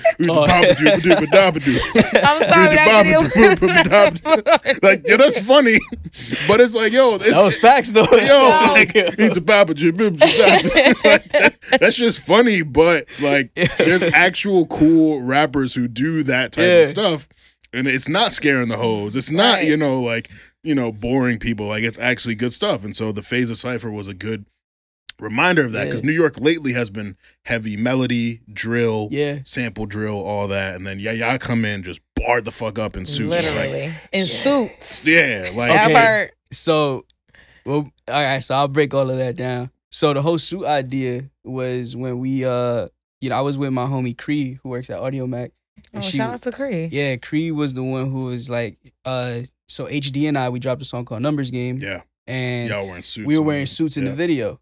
And then she was like, I love the fact that you guys are like this. We get to see a different side of you guys. And we're being stupid as hell in the video and all that. But like, she was like, yo, I'm telling y'all got to pull up in suits and just do that and On the Radar. Because if y'all do that, the first thing that's gonna pop into everybody's head is like these niggas in suits. Yeah, you feel me? The 2011 good. And good music. And it took me immediately. It took me to the Good Music Cypher. That's one of the greatest ones ever. And I was like, yo, this is cool because one is the shock value of why they're wearing suits. Two, nostalgia because of the Good Music Cypher. I was like, yo, this could work. Yeah. So just imagine having to do the call to every artist being like, yo, hey, buy a suit, nigga. You guys have to get some suits. And they're like, nah, gang, we gotta wear suits. I'm like, yo, just trust me. We got we gotta do this right. You got me and Joe just like scrambling the day of, going to Marshalls to get ties, going to H&M, Zara, all this stuff to make sure that everybody was like, that everybody was good. Yeah. And when we finally did it, I just my whole vision for it was, let's involve everybody who's featured on the Phases project. Because we all have our own, we could all stand on our own name. Minus, there was two people who were also supposed to be on it. It was Kai Cash and it was J1. Oh wow! Shout out to my guy Kai. Yeah, so them two were supposed to. How come they didn't make it? It just couldn't scheduling. Happen. Yeah, it just didn't work out. But you know, everything worked out the way they didn't need to. You get what I'm saying? So like, we were able to just make a moment and to see the reaction of what it was. Yeah. And the most beautiful thing to me was seeing Fergie's jump up the way that it he's did. having a moment right now. Yeah, like the people video. Can't wait for that True BBs and Kane's video. I cannot wait for him to tell you the story behind the whole Cypher thing. Because there's more to it. I think I saw him tweet like how he almost didn't do it, or he was struggling with the verse, something like that. Like, okay, so it's something along the lines. Just know that I got a call and Joe got a call. And I'll let him say that when it's his time. He said, "We did it, Joe." Fergie hasn't wanted to come through the pod, so I guess there's no better time than Joe. He could definitely say that story there for sure, because I want him to have that moment to explain all of that. But like, shout out to Cree though for that the Cree, idea. Cree really did that, like for real, and like to see. You know, I remember being on the phone with Ferg when he finally posted his, because his was the last one to get posted. Right. And he snuck up and put the lyrics on the video. I was like, all right, cool. So I'm on the phone with him, and I'm calling him to be like, yeah, you see what I tell, like that type of thing. But here's what I'm not understanding. I refresh and it says 10,000, bro, in like 20 minutes. Yeah. And then I refreshed again and it said 25,000, and we're on the phone in real time. I'm like, yo, bro, I think you're about to go viral organically. And he was like, what you mean, gang? I'm like, yo, I think you about to go viral right now because out of nowhere, bro, it's only been like 20 minutes and you at 50,000. Yeah. He was like, I'm gonna call you back. Like seeing it what it was. Now it's at like 800,000 or something like that. And then collectively it's almost at 2 million. So it's like to see all of that. And I told Joe from the beginning of this whole thing, I was just like, yo, I don't know what this cipher is gonna do. I just know it's special. And I know that something beautiful is gonna come out of it for at least one of us. It's been beautiful for all of us, but like I there was something that was gonna happen. Yeah. And I didn't know what it was. And now we know what it was. Bro, I had people in Detroit hitting me up like, yo, that's real hip hop right there. About Fergie's verse. Hip hop like, is back. Detroit niggas, Bro. yo. I'm like, yo, this is going crazy. There was people, one of my mans, he lives in the Bay. And he told me he was at a Starbucks, and then somebody told him, he was like, yo, you listen to hip hop? And he was like, yeah. He was like, yo, you ever heard of Iman and Fergie, baby? I would be like, no. In the Bay? Tell me about them. I was like, what is that? Yeah, that on the radar cipher that they just did, that's crazy. And I'm just thinking like, damn. And then I'll be walking around in LA and people coming up to me telling me, yo, what y'all did is special. But we only got like 15,000 views on the thing. But I forget that social media is just so much bigger than that. Of like, exactly. all of us collectively, I think I had like 50,000 on my view. Everybody had like tons of thousands of things. Yeah. And that doesn't include like the pages ripping it off and posting on their platforms. So it was one of those moments where it was just like, yo, we really had a New York moment right now. Real talk. And this all came from an idea. Yeah. So I was just like, yo, this is crazy. Yeah. So, and it shows the power of unity too. Yeah, absolutely. Like, and it was just so cool to just listen to you rave about someone else. Like, because I feel like a lot of artists in interviews, like, you know, they want to talk about themselves, promote shit, but like, you just sat there for like 5 minutes and just praise Fergie. Like, that was just so cool to me. I'm a fan of my guys, man. Like, for real. You like, can tell it's a brotherhood amongst all of y'all. For sure. And I think more than anything, like, it just really cool shit came out of that. For real. So how did y'all all get connected? I feel like this is like a New York super team right now. And, I'm interested. And I feel like I'm only seeing really the I've been familiar with Nico Brim for a few years. Yeah. Obviously familiar with HD. He's a Stay Busy alum. Familiar with Dizzy. He's Stay Busy alum. Yeah. Tony I met a little recently. But like I feel like I'm only really catching the culmination of you all working together for, you know, this much time. So how did y'all initially get connected? We got connected through well, all of us had our own relationship. Like, for example, I met Dizzy 5 years ago at D Block. So like I used to, because he used to come by to the LOX studio to play stuff, and I'll be there. I was there every day for like 5 years. So like you know, HD I met because my boy Oswin Benjamin introduced me to him at a show one time, and we got cool. Nico's from Westchester as well, so we linked up and got cool. Life of Tom, he's you know, it's like my little bro. Like he's from the Heights, and you know, we got cool too. We met somewhere in Brooklyn one time, and Tony, you know, I met him through Dizzy. Like, you know, Ferg. I met Ferg at the HD sessions that he would do. Yeah, like those. And I think the HD sessions kind of was a good introduction for all of us. Yeah. Because we would all pull up there and all that. So shout out to HD for that. Because, yeah, that was like, I think that's a good way to say that. Because, like, that's how we really all met each other. I think I met you at HD. Yeah, exactly. See what I'm saying? So, like, I think that's the cool thing about it. Like, we were just, I think it was bound to happen, like, sooner or later, because we was all in the same rooms already.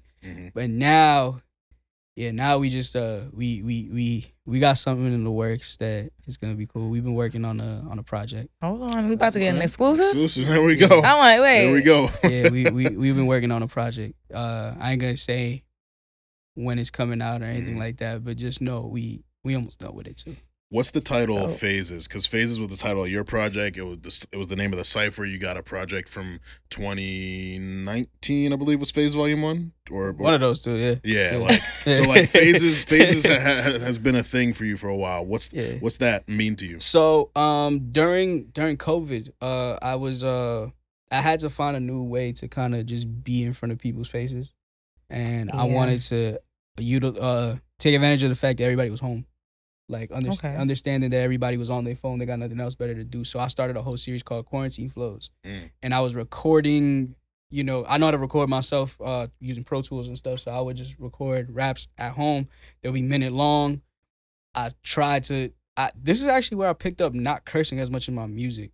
I don't ever really talk about that, but I didn't want to curse. Well, I was practicing to not curse as much in music because of ads. Oh, okay. And Smart. I wanted to make sure that I was like, I can get these ads going. And it was a minute long. I would shoot these music videos with my phone, and I would just, you know, do little different settings and stuff. And my mom would even help me with stuff, and she'll just be like, oh, maybe you should do this today or do that. And I'll set up a little tripod and record myself, edit it, put the lyrics and all that. And I was doing that for every Monday for like 3 months.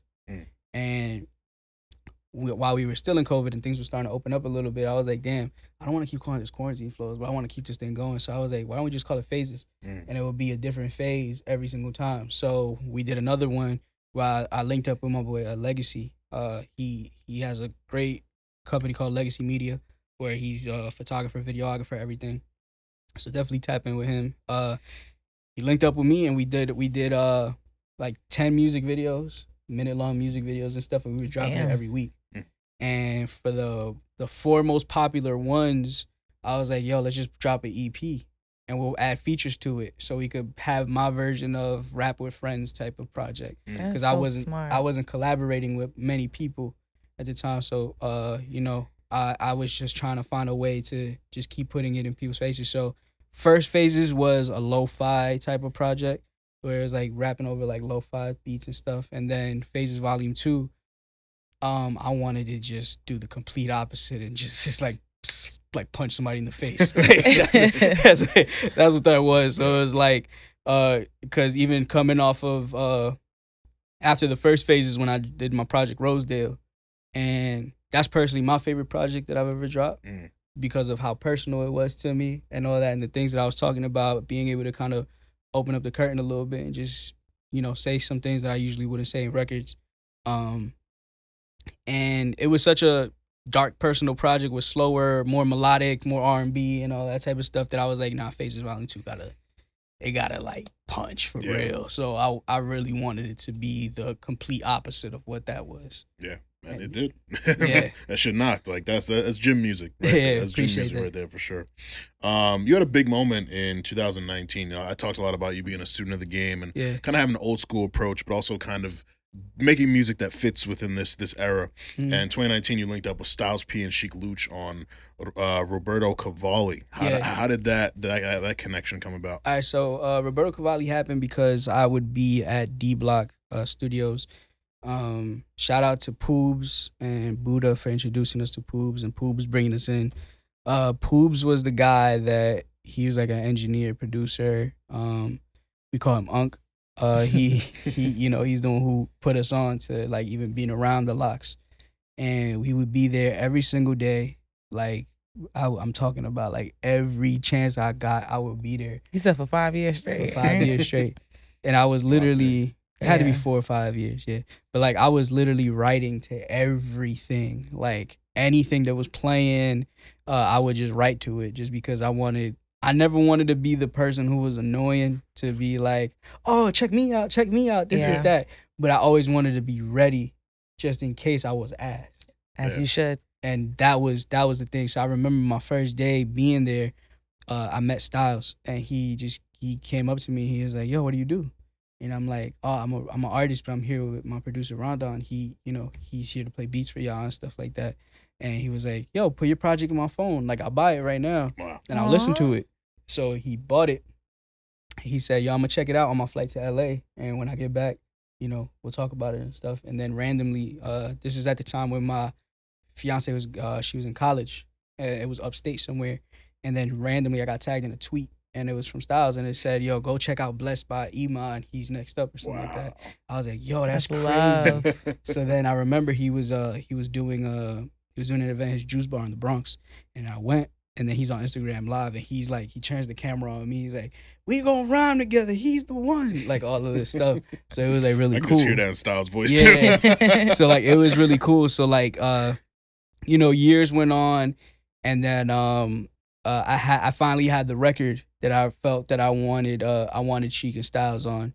And I told, I gave it to them. Sheik was the first one to send it back. I asked for a 16. He gave me a 32. Goddamn. He was just feeling it. Yeah.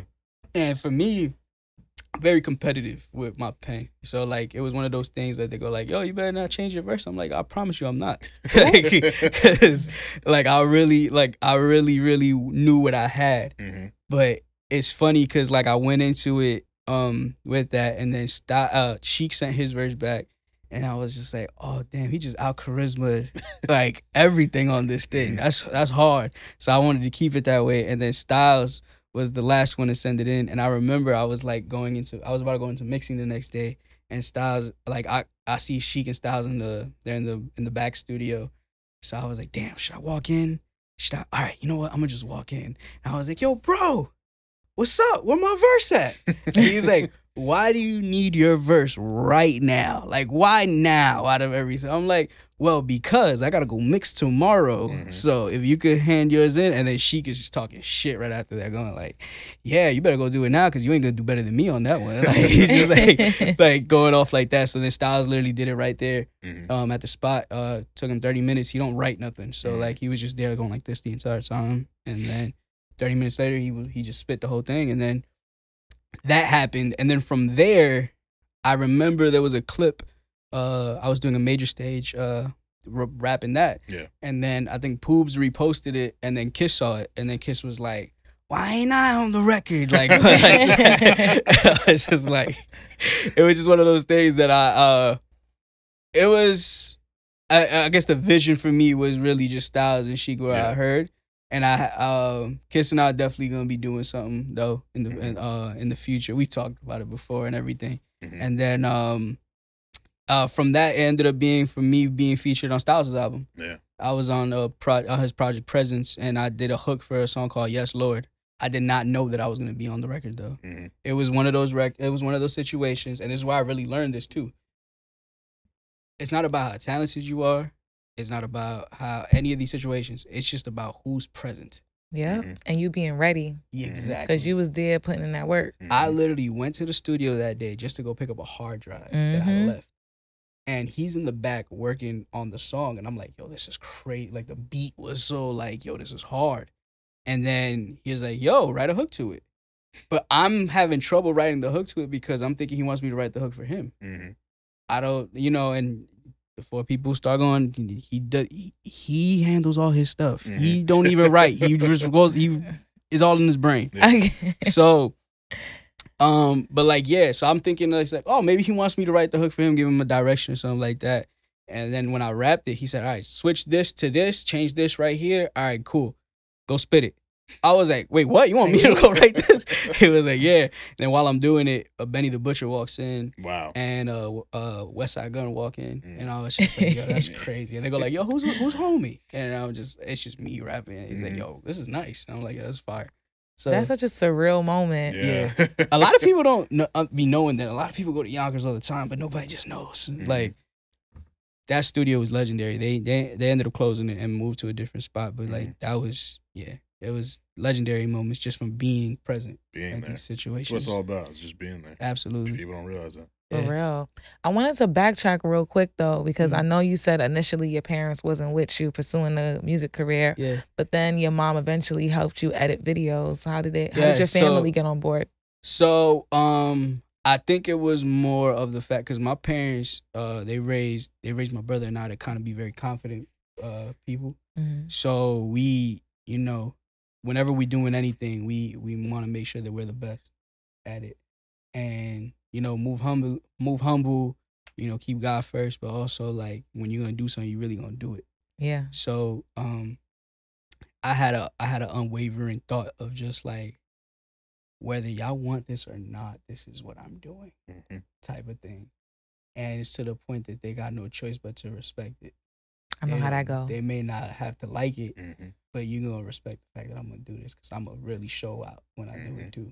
And it was one of those things for sure that like you know, my mom would go to the concert. She's seen a sold out show of mine before. I was gonna be my next question. Yeah, like she was in the front row one time, and then I have a new rule where my mom and my fiance cannot be in the front row at any shows. no, it At gets all. too crazy. It's They got to bad. be with you on that stage. Yeah, I almost stopped the whole show because I was like, it was too much going on. So I was like, yeah, nah, y'all go to the back or y'all go be somewhere because we're not doing that right now. And then yeah, my pops got on board first. Mhm. I think it was more of the safety with anything with everything going on because he's he be around a lot. Mhm. So like my mom was the one who used to play like a lot of classical music first when we was young to like kind of like we'll fall asleep to it or just keep us calm in a way. And she'll play like a lot of Sade and like artists like Andrea Bocelli and like Seal and stuff. Like it was just like a bunch of like random things that we would listen to. So hip hop was definitely not the thing, but then I got my uncles who put me on to everything. It's just like, yeah, so it was just different for like us growing up because I think what the biggest thing was, all right, whatever our circumstances are right now, we want to show y'all that there's something different. Mm-hmm. And I respect that, you know, thought of it and all that stuff. And it was just like, all right, cool. So this is gonna mold me to be the artist that I am today and all that. So yeah, that's how I've been. Fire. Because I know you're Dominican. Yeah. I'm Haitian, so we share an island. Yeah. She's Panamanian, so we all kind of have that experience of Yeah. Yep. being in those types of families where there's Yeah. the realistic careers and Yeah, then for there's sure. stuff you want to do and Yeah. having to prove to them that you can do what you want to do at a high level. Absolutely. And I think more than ever right now, I've everything I said I wanted to do, I've done it. Or Yeah. I'm just trying to get it to the point that I see it in my mind. Yeah. Absolutely. It's Right. much easier for them to get on board when they see you can make a living off it. Like, yo, Yeah. can you Yeah. support yourself? Do you got insurance? Like, Yep. all Like my that got stuff. motion. Yeah. It's lit over Yeah. here. Yeah. I called my mom in LA. When I was in LA, because I talk a lot of shit about LA. Mhm. Same. Yeah. I'm a New Yorker. But like, Same. so when I was in LA, she was like, how's the trip? I'm like, I'm not gonna lie to you. LA a little different when you got some motion. Yo, it is a little different when you got motion. So I was like, she just laughing because you don't really know what that means. I was just like, just know it's like I'm in some rooms. I'm enjoying myself this time. It's a little nice. LA is a little different when you got some motion. That's all I said. I had a great time in LA. That's so time I funny. went. Speaking of motion, man, I think it's. Did you grow up playing video games? Of course. Right? Yeah, of You course. did? Well, what were your favorite video games growing up? SmackDown versus Raw. King. I I forgot you were a wrestling fan. Oh yeah. yeah, I'm a wrestling fan. Oh yeah. What else? I was playing a lot of NBA Street Volume 2, NFL Street Volume 2, Sly Cooper, Jack and Dexter, Oh, remember that. all of these. And it's funny because I just I got like a PlayStation on my laptop now. Mhm. So I just finally played Def Jam Fight for New York for the first time Wow. and really beat it. Yeah. So like since I got back from LA and stuff, I've just been on my free time. I'll just be playing that, and I finally beat it. So now I'm gonna go on to the next game or whatever's there. Yeah. But identifying you want to be a rapper early, playing video games throughout your life. Yeah. Like, what was it a dream to get on a video game soundtrack? Oh, I didn't know that was gonna happen. I'm not gonna hold you. That was something that I was shocked about. Mhm. Cause of course, I wanted to be on anything, whether it was 2K, whether it was like any type of soundtrack that was involved in hip hop. I was just like, yo, how can I get this sync deal? How can I do this? How can I do that? And then shout out to Buddha Grands and my cuz. They came to me with the opportunity to make a couple records for the Street Fighter album. Nice. And shout out to Nerds Clothing too, because they were the ones who had the relationship with Street Fighter to even do so. Yeah. I did 4 songs for them. Wow. They ended up choosing a song I did not think they would choose, and it was a song with Oswin Benjamin and I and Aaron Green. It's called Wrong Ones, and it's a great record. I just didn't think that was gonna be the one they took. It's always like that. The one I thought they were gonna take was the one that ended up on Phases 2 with Fergie and Dizzy. Oh yeah. That Pipe Down record, I did that for Street Fighter. Wow. Oh. And I thought that was gonna be the one because it was like hard hitting horns, all this. If you listen to my verse carefully, like I'm saying certain Street Fighter things in the verse. I just didn't But want you to just take it knew out. that was gonna be the one. I thought that was Fergie's Yeah. doing it too. Yeah. He saying some Street Fighter. I said, yo, bro, don't curse on the verse. Mhm. Just put little references in there, all of that type of stuff. I was really like, I thought that was the one, Mm-hmm. and they didn't take it. So I was like, shh, I'm releasing this song regardless. This song is hard. It is. So I It appreciate is. it. So yeah, to be we even went to the Street Fighter release thing that they were doing where it was at the OS NYC, and we were literally playing Street Fighter. Like they had stations for us to play the game, perform the record, and all that stuff. So it was really cool, like to be able to do that and be a part of something like that. And they even made me a character. Wow. Where like Inspired. yeah, they made me a character. I'll show you the picture when I get a chance. But like it was. Is it the one you post on your Instagram? Yeah. Okay. that. Yeah. Fire. Yeah. So like. He was in there looking swole. Yo, they had me I was like, yo, this is hard, man. Like, I really, really enjoyed that because I was like, yo, this is cool. So I think that was the most excited I was to announce something Mhm. because it's like, this is different. Yeah. You don't get to really see that of just like, yo, here's me as a character and everything. Look. Mhm. And yeah, I'm super proud of that moment. It still kind of like shocks me that it was like, yo, this actually happened. Yeah. So yeah. And also turning your passion into profit. Word. You feel was, me? That was dope. Yeah. That was really, really dope for A real. lot of people don't recognize the syncs game, TVs, Yeah. commercials, movies, soundtracks, Yeah. all that. Like that's a bag that you can make a living off that. You don't Yeah. have to sign a major. You Yeah. can literally just eat off of that. Yeah. Like, For Exactly. a fact. For a fact. So salute to that. That's incredible. Yeah, man. You even with that, you strike me as the type of person who, like, the big accomplishments that other people might get hyped for, those may not be the things that you're most proud of. So like, what are the things you've done throughout your career that you're the most proud of? That I'm the most proud of. Let's go back down memory lane real quick. So the DJ Enough thing was really cool. Because that was my introduction into this whole thing. Yeah. Shortly after, I had a sponsorship with Swisher Sweets. Wow. nice. But I don't smoke, which is I was just about to say, Yeah, are you so- a stoner? so. No, I'm not actually. So that was a big thing for me. Actually, I had to really talk to them about it, and I could talk about this now because that's years ago. But I told them straight up, I was like, I can't. I don't smoke. Mhm. They said, well, we just want you to focus on the artist stuff.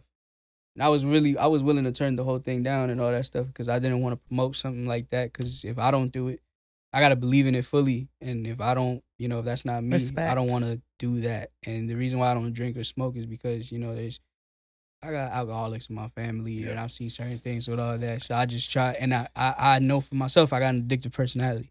Mm. So I know that if I like something, there's no such thing as moderation for me. Mm-hmm. So I just always kept aware of that, and I like to be I like to be aware of things and all that. So that's how I move with everything. So that was a really cool moment because they flew me out to LA for my first time. That's where I met Don Tolliver because he was a part of the class that I was in. Oh, wow. So that was cool. I didn't know he was Don Tolliver though at the time. Right. I met Mike Dean because I was excited to meet Mike Dean. Yeah. And then he was with Don Tolliver. I was like, oh, this is cool. So we just met and all that. But they had me. So the artist project was this thing where they had a couple of us from different regions of like, you got to perform with this artist for this thing. So like Machine Gun Kelly was stationed for Philadelphia. Mhm. And since I was in New York, it was me, Sean Smith, and Chill Moody. And we had to do a show we opened up for Machine Gun Kelly in Philly in front of a sold out crowd. And we did an interview with him and stuff and Wow. all of that. That's fire. And then there was like a voting process to see who's gonna go to the big show in New Orleans for New Year's or something like that. And it was with Machine Gun Kelly, Gucci Mane, Designer, Fetty Wap, and Oh, it was up, My Yeah. dog Fetty. right? It was a It was bunch up. of us. So like I ended up winning for my region because I had a bunch As you of people, should. I had a bunch of people voting. So I ended up going to New Orleans for my first time, and that was really cool. No lit. That food out there. Yo, I didn't get to experience it the way damn. that everybody does. Yeah. Because I was You were really just working. there to do Busy, that. I went yeah. to a place called Morrow's though, and I thought that was fire. That's the spot. That spot was good. That's the spot. Because I like trying fried chicken from all these different Got places. you got to. That's like a thing that I keep doing everywhere I go. Mhm. But yeah, it was a really, really cool moment. To be able to get the respect and even have these guys as my OGs as the LOX. you know, to be able to teach me things and kind Yeah. of bring us in and, you know, make me an honorary D-Block person and all that type of stuff. So that was really dope. Even doing the, you know, the On the Radar cipher, that like the most recent, selling out my first show ever was in SOBs. Mhm. And then we sold out. Legendary. We sold out the Knitting Factory when they were doing hip hop shows in Mhm. Brooklyn. Yeah, I sold that out too, which I was more proud about that one because that was my first time ever doing a show in Brooklyn, and Right. having everybody from Yonkers. To put it in perspective, for me to even get here with the traffic and everything took an hour and 30 minutes. So to have people travel all the way to Brooklyn and we sell that out, that was a special moment for me as well. The Street Fighter thing. I'm sure there's a bunch in there, but like that's just like off the top of my head of what's coming up right now. If you had to make a 5-song playlist of like get to know Iman Nunez, Yeah. the 5-song playlist, what's the 5 songs you would pick? Open Letter, Overdue, At This Moment. It's funny. I'm saying all the songs that are not bops. They're just like they're That's like cool. Pressure Makes Diamonds, and I'll say Nothing Left to Say on the newest project. I think those. Okay. Yeah. Nothing left to say is that's like the penultimate one, right? Yeah. Yo, I just learned what that was like last year. Nico Brim put me onto that, the penultimate. Penultimate, yeah. I was like, that's yo, it's hard. important. Like as like my listening habits, Yeah. the song before the last song is always like that's the one that really got a hit for me because the last song just has a certain feeling. Yeah. Yeah. But the one before it, like it's kind of like when you're watching a show. The episode before the season finale that really sets it up. That'd be my favorite episode of a season of a show too. Yeah. So I think with like I chose those songs because, of course, I'm sure there's other ones that are probably get to know Iman a little more, but that's just the ones that are coming off right now. But like, I think those songs just kind of, I'm talking about pretty much where I'm at in my life, or like things that I really feel, or certain things. Like Nothing Left to Say was a freaking survivor's guilt song. Just something that I was feeling from somebody that I knew that passed away. Yeah. Or like At This Moment. At This Moment was a song about where I was at when my parents split up. So it's like it's all these type of things of just being able to just get all these different chapters of my life to be able to talk about it. Yeah, on I Got Time, you said like I found my place. Like, what's your place? I feel more than ever I just understand who Iman is as an artist and what Iman sells as because it's not just selling music, it's selling who you are, Right. and understanding that I've always had that underdog story. Nothing was ever easy to me or anything like that. So Iman sells motivation. And it was just like, all right, how do you do that? How are you constantly talking to people? How are you trying to make something impactful enough or anything like that? And that's the reason why I even leave how my Instagram is, to leave all that stuff there. It's like, yo, bro, this is a journey.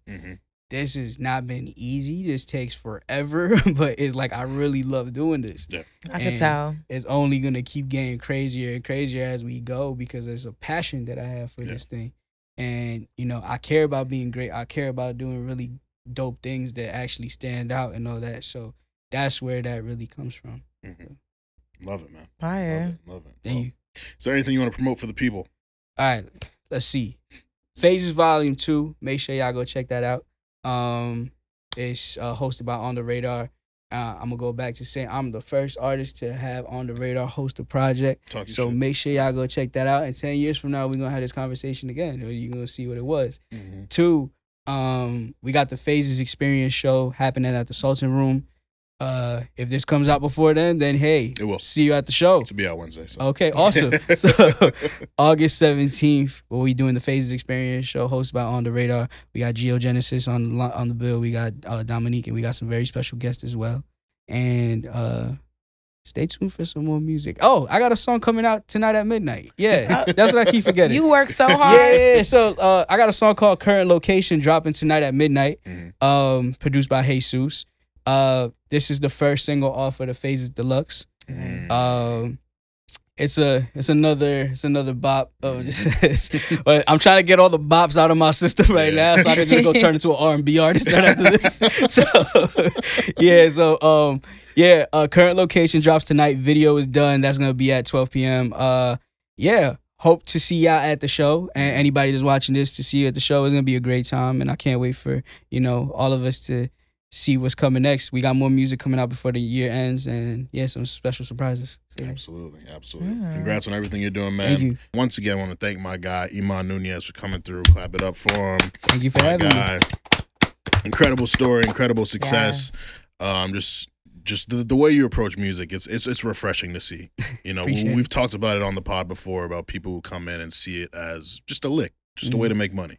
But you have a true love for the art that's felt through the music, and then when you talk about it, everything just makes sense. It does. So Thank keep you. doing Good what luck you're doing, on man. everything. Absolutely, Thank you so absolutely. So for Iman, for Miss2Bees, for myself, the Bald Nigga Bombshell, we want y'all to stay safe, stay humble, and stay busy.